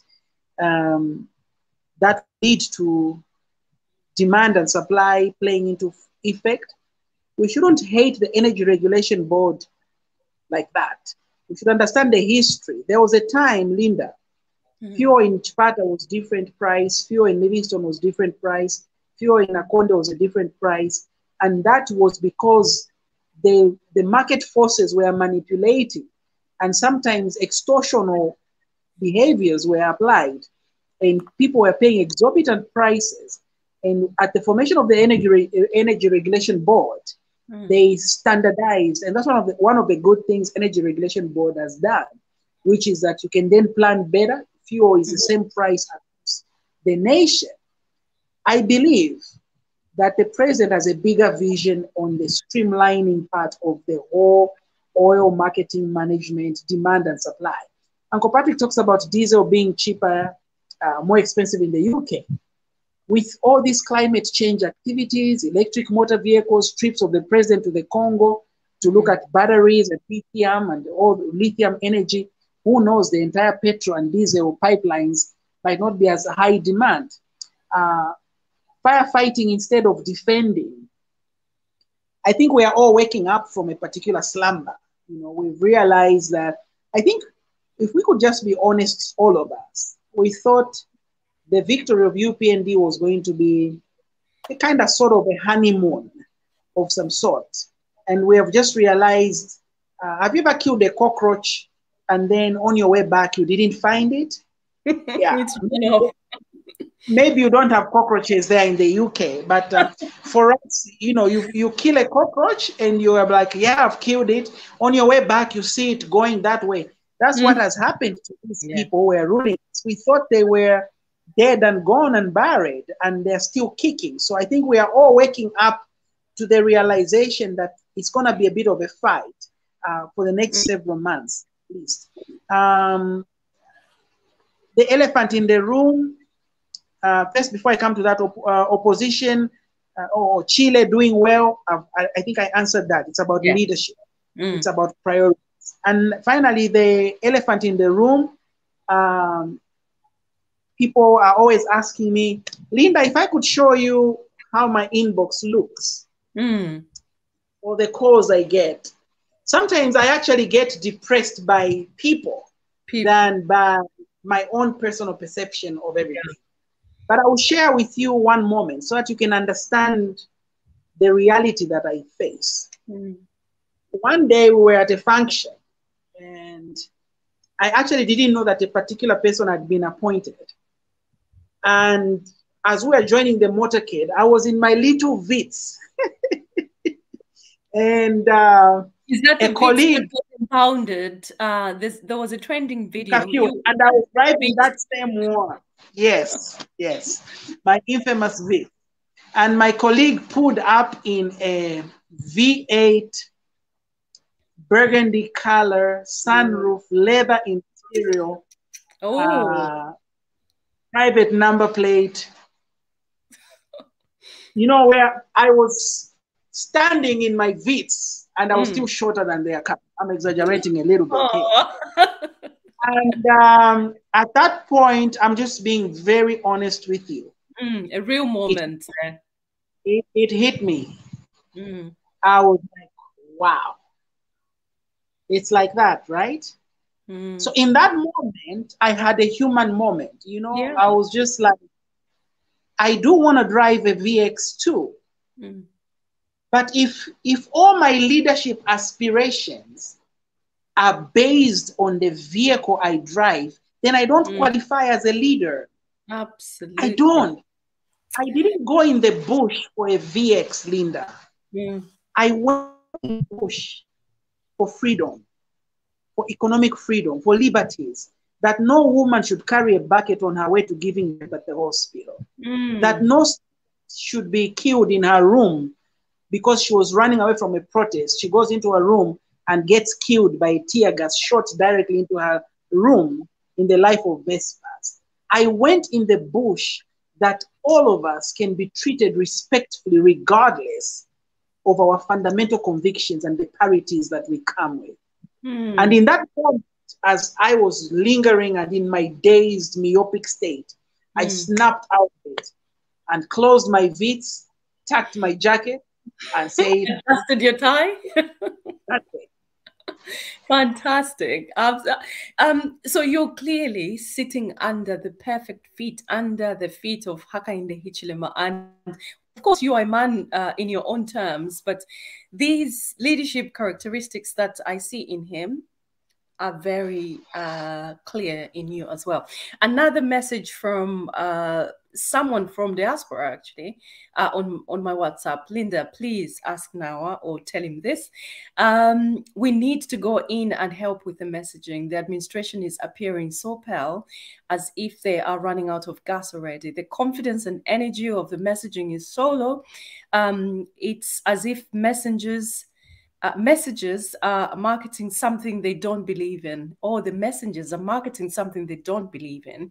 This low energy of our administration playing defense to the likes of Nakachinda, we're not defending and providing effective counter narrative to the false narratives that are being broadcast out there. My God, this is an essay. I will not read the entire thing, but I think we get the gist of what he's trying to say. He sounds really cross, and I think you have touched on that. I don't know if you wanted to add anything to this. No, I think you touched on it. I just want to say thank you. Yeah, thank you for that feedback. I'll take note. Thank you. Fantastic. The administration is looking pale and weak, apparently, according to this person. But like we said earlier, you have touched quite a lot on that. Now, what I'm going to switch things off a little bit so that we don't keep our guest for too long. Welcome to TVBAKWETU. If you've suddenly just stumbled upon us. I can see the numbers are increasing. You're probably just scrolling. You know, people just scroll on Facebook and they find this handsome, lousy man thinking, oh, I wonder what he's talking about. And they've decided to stay. Thank you for staying. Keep tagging your friends and keep sharing the link. We'll have a look at some comments from the viewers, and then I'll call in one last person from the TVBAKWETU family. Let's have a look. Who can we pick? Actually, it's quite interesting today. Usually you have like really angry questions. People adore you, Mr. Nawa. I can't find any sensible sort of... They're just talking about positive things. They adore you. I can't even find... There's one comment which says, I wish government business should be communicated to the general public. I think it's the same kind of concern about the spokesperson, the government spokesperson. And yeah, that's it. Let me just have a look and see if we have, we have another family member who's just joined us. Mwelo, welcome to the program. Thank you. Good evening. Good evening. Hello. And good evening, Mr. Mubita. Good evening, Mwelo. How are you? I'm good. I've loved the interview, and I've loved how you've come across and given us a bit of a picture of who our president is. And I was a little interested to ask, probably inversely, I would say, give us a picture, if you would, of who the president is when he disciplines somebody. I've been interested a bit to hear. Nice question. So, a little tact, but that was my question. Thank you so much. Mwelo, so sure. I'm even blushing just thinking about. Even to add that, now, have you ever been disciplined by the president? Well, Linda, and look, Linda, you're pulling words out of my mouth. And I was going to say to Mwelo that the best way to answer this question is to share my own personal disciplinary moments with him, so that I share with you. I like being transparent. I believe that public relations is about vulnerability, a little bit of vulnerability. It leads to connectivity. It leads to having a human moment and a soul tie of some sort that fortifies the convictions that we hold as a culture, as a society, and as a nation. So I'll share with you one moment that the president disciplined me. And that way you can have an idea of what kind of a leader he is. The president is a very patient man, but the president enjoys communicating a particular displeasure right there and then. He's not one that will just want to hold off and, I'm going to share this story. I think I can share a little bit about it today without too many details. We were at Cathedral of the Holy Cross. Edgar Lungu was there. President Hakainde was there. And here I was running around. I won't go into the details and the nitty-gritty. But the bottom line is I was trying to get a meeting between President Hakainde Hichilema and Edgar Lungu. Okay? That greeting that you saw at that burial of Dr. Kenneth Kaunda, yes, that's what I was trying to do. So the first attempt, Mwelo, did not go very well at Cathedral of the Holy Cross. And literally, I'll just say this because it's okay now, I believe. The team of Edgar Lungu agreed that we're going to meet HH. I had run around like a dog. And I went and told the president, I said, sir, this is what I'm doing. He says, Mubita, are you sure? I said, yes, sir. And the president said, okay. And I said, so I'll come and they invite you when the time comes. And so when the time came for the president, the team of Edgar Lungu gave me a signal to say, you can now bring President Hakainde to come and greet Edgar Lungu at Cathedral of the Holy Cross. You can imagine there are dignitaries. I'm running around like a dog. I go and stand up the president, Hakainde Hichilema, at that time president of UPND. He stands up and he starts to walk, and I'm leading him towards Edgar Lungu so that they could greet. I felt in my heart that at that time the country was tense, and I felt President Edgar Lungu and President Hakainde Hichilema needed to greet for the sake of peace in this country. I felt it. There were people around who didn't feel that way, but I bulldozed my way. Most of you don't know that I'm a little bully inside, you know. It's this smile that again. this smile that can fake people, but I'm a little. I like to get things done. Let's put it that way. So the president graciously agreed. I stand him up, and we walk 5 steps, Mwewa and Linda, towards Edgar Lungu. And President Edgar Lungu says, "No, I'll greet them at the burial." What? And we have stood up. I have stood up, President Milupi, President Felix Mutati, and President Aikende is leading. I'm in front of him. The President Edgar Lungu says, "No, I'll greet them for some reason. I don't know, maybe it was a security detail. I don't know. It's fine." He says, "I'll greet them at the burial ground." I said, "What?" He says, "Yes, I'll greet them at the burial ground." I said, "What?" In my heart. So what now?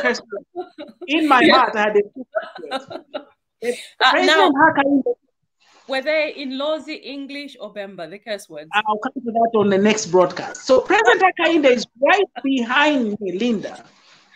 And he looks at me and says, "Mubita, what is happening?"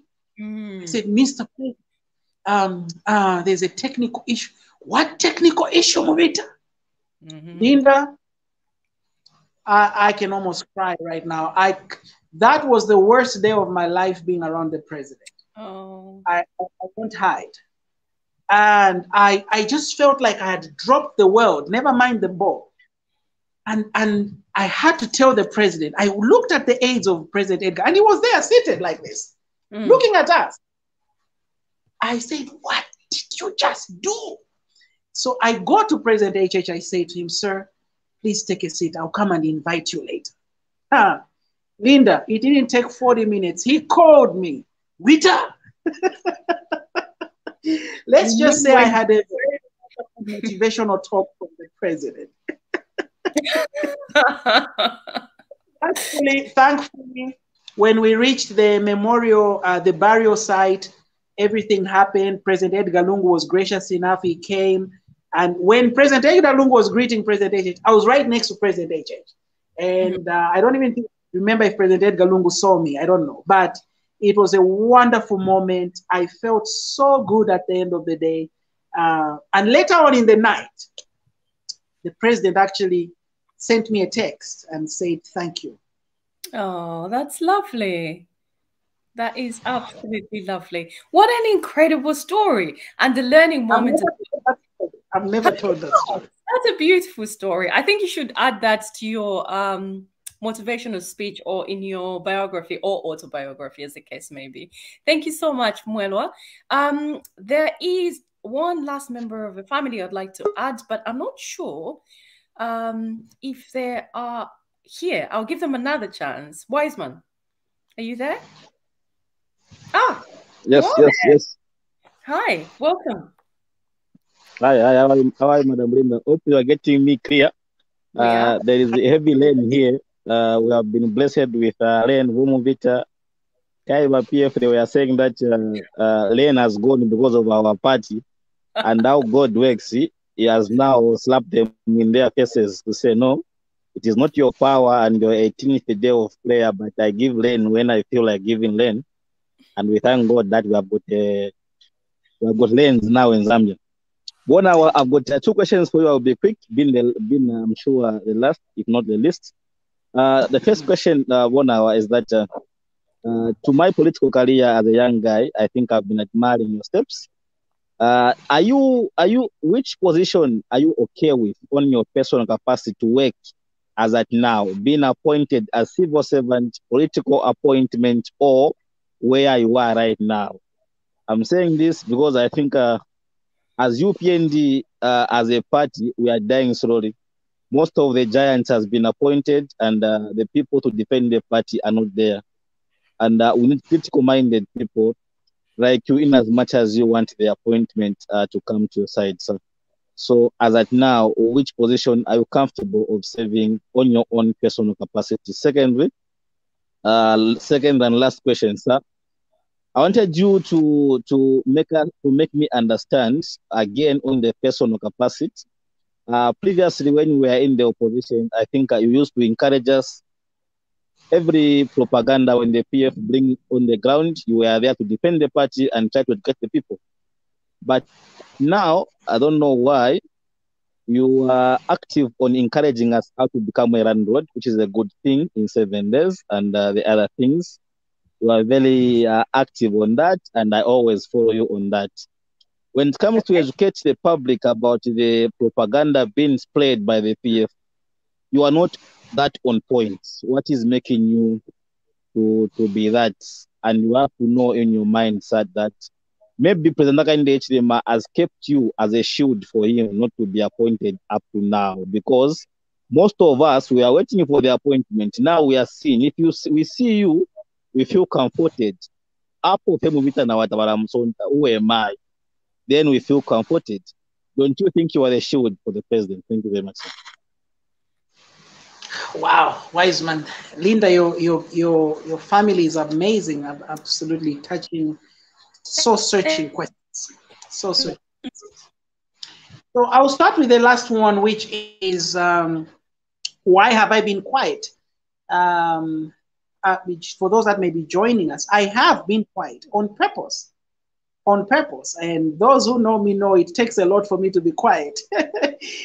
So I am proud of myself. It's really just to respect office bearers, our colleagues, and I wanted to give them time to settle so that when we start coming out to share ideas, to support the government, we can just synergize and collaborate and work hand in hand. And you're going to see more of me doing media appearances, supporting different people in the communication side of things, because I really love that. Like Wiseman has said, I'm quite good at it as well. You know, I enjoy it. The second part, what position do I like the most in UPND?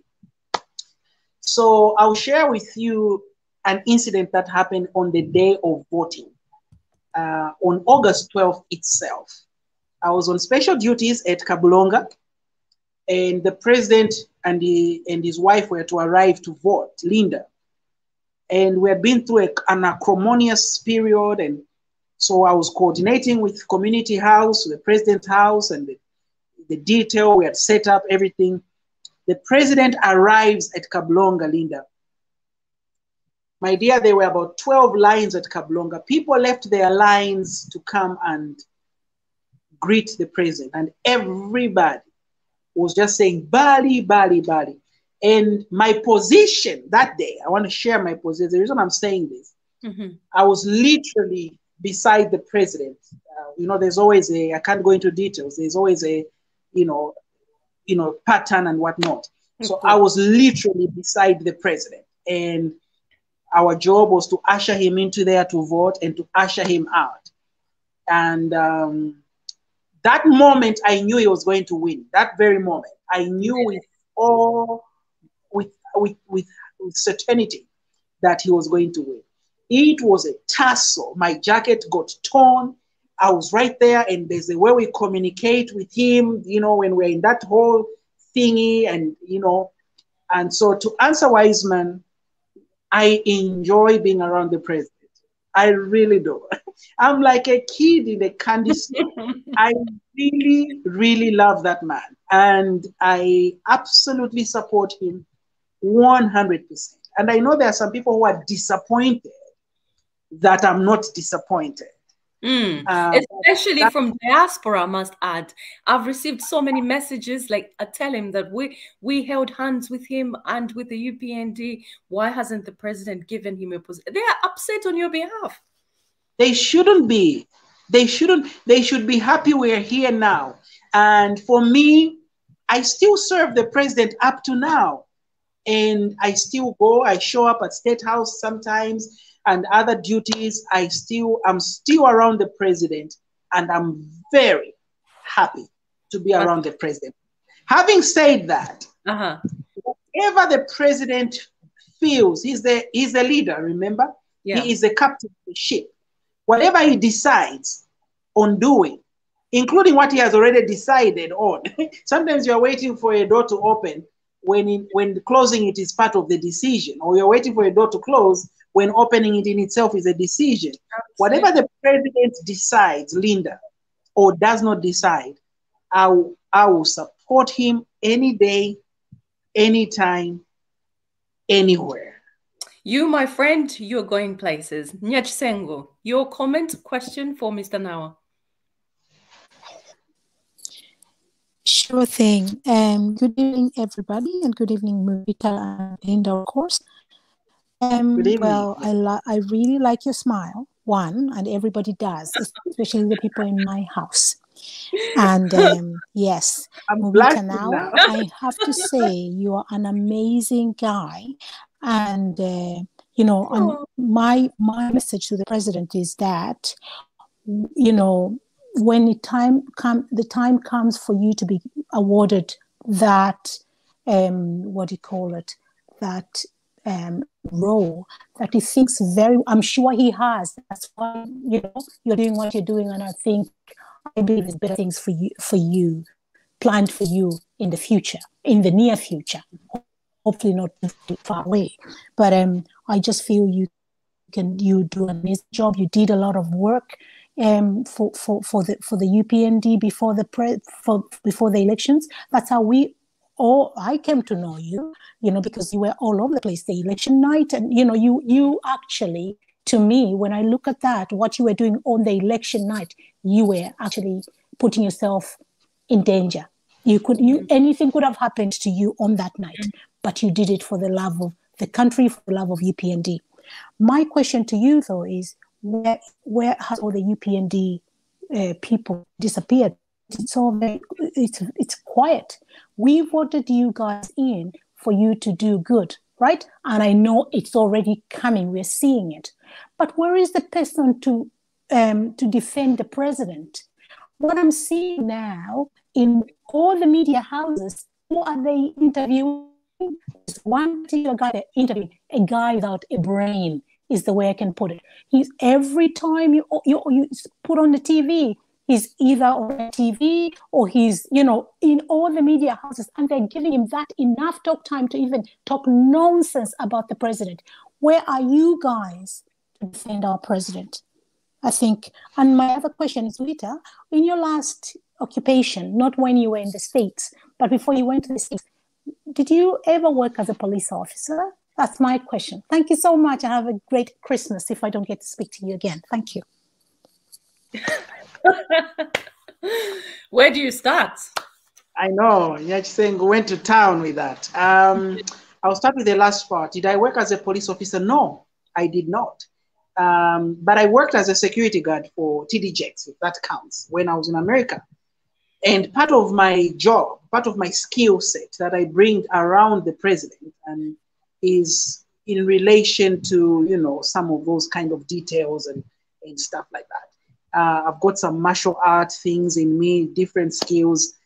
You know, I can rip apart an AK-47. I can fly a plane. I can do all sorts of things. So I have quite a bit of, you know, survival skills that I cherish a lot.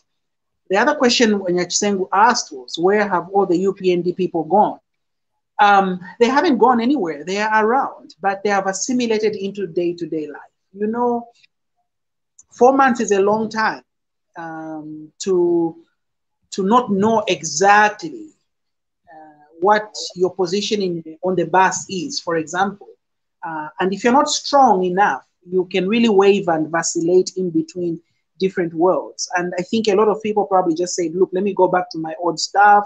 Let me get myself busy whilst I wait for this, you know, and people are still reconfiguring, recalibrating themselves.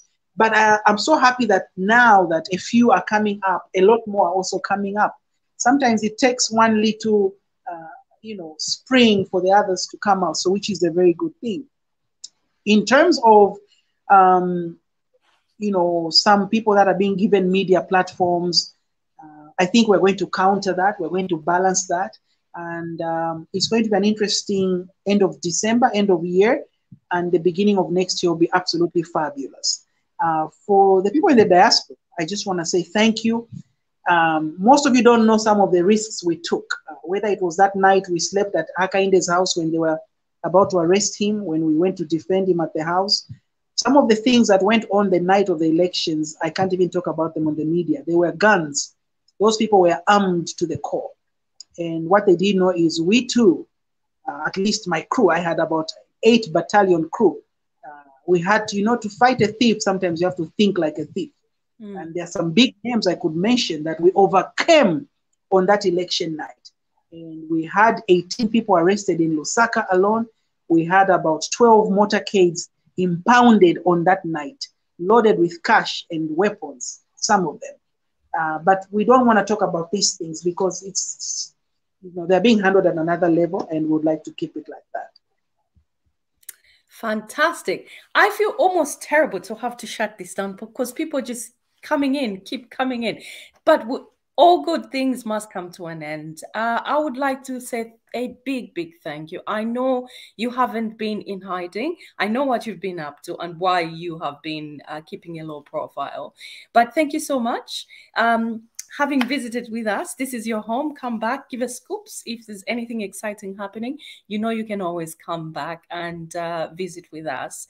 Any last remarks that you may have, or anything you'd like to share that perhaps no one else knows about what is happening, what the president is planning, or what the UPND is planning?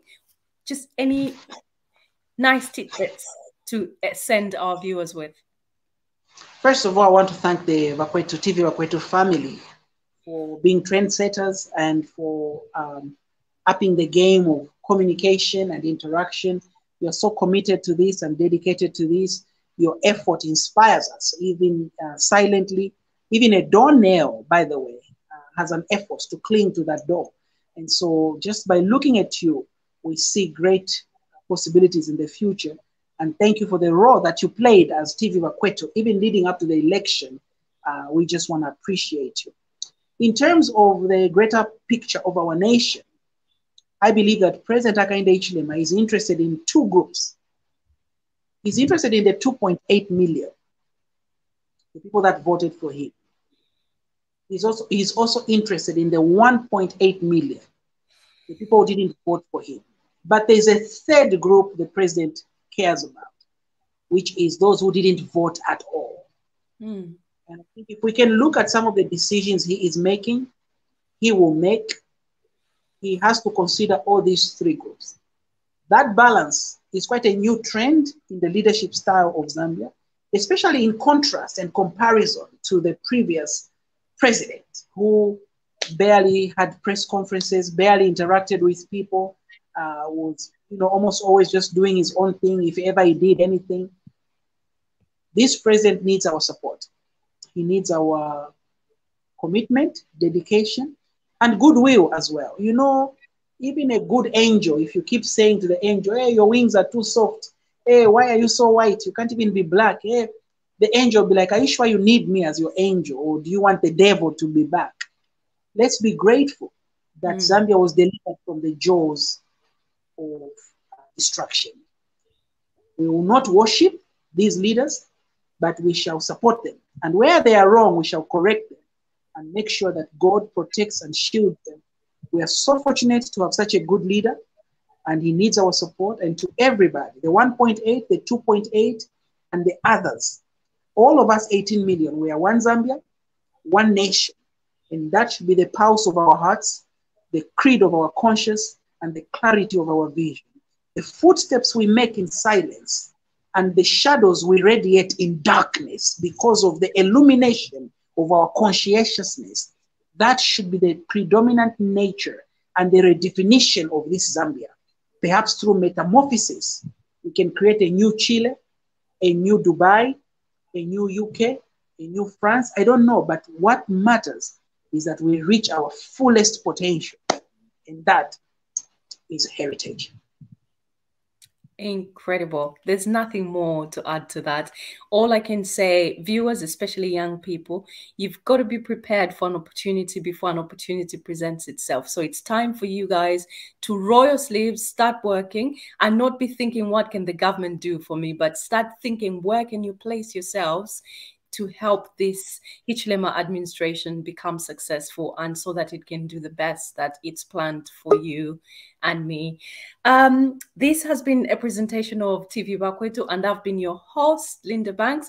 I've had Mubita Nawa conversing about various aspects of life, his love life of all things, his impending nuptials, the media, fewer subsidies. You can tell from the smile the man is in love, and we like a man in love. Thank you so much, and good night. Adios. God bless you.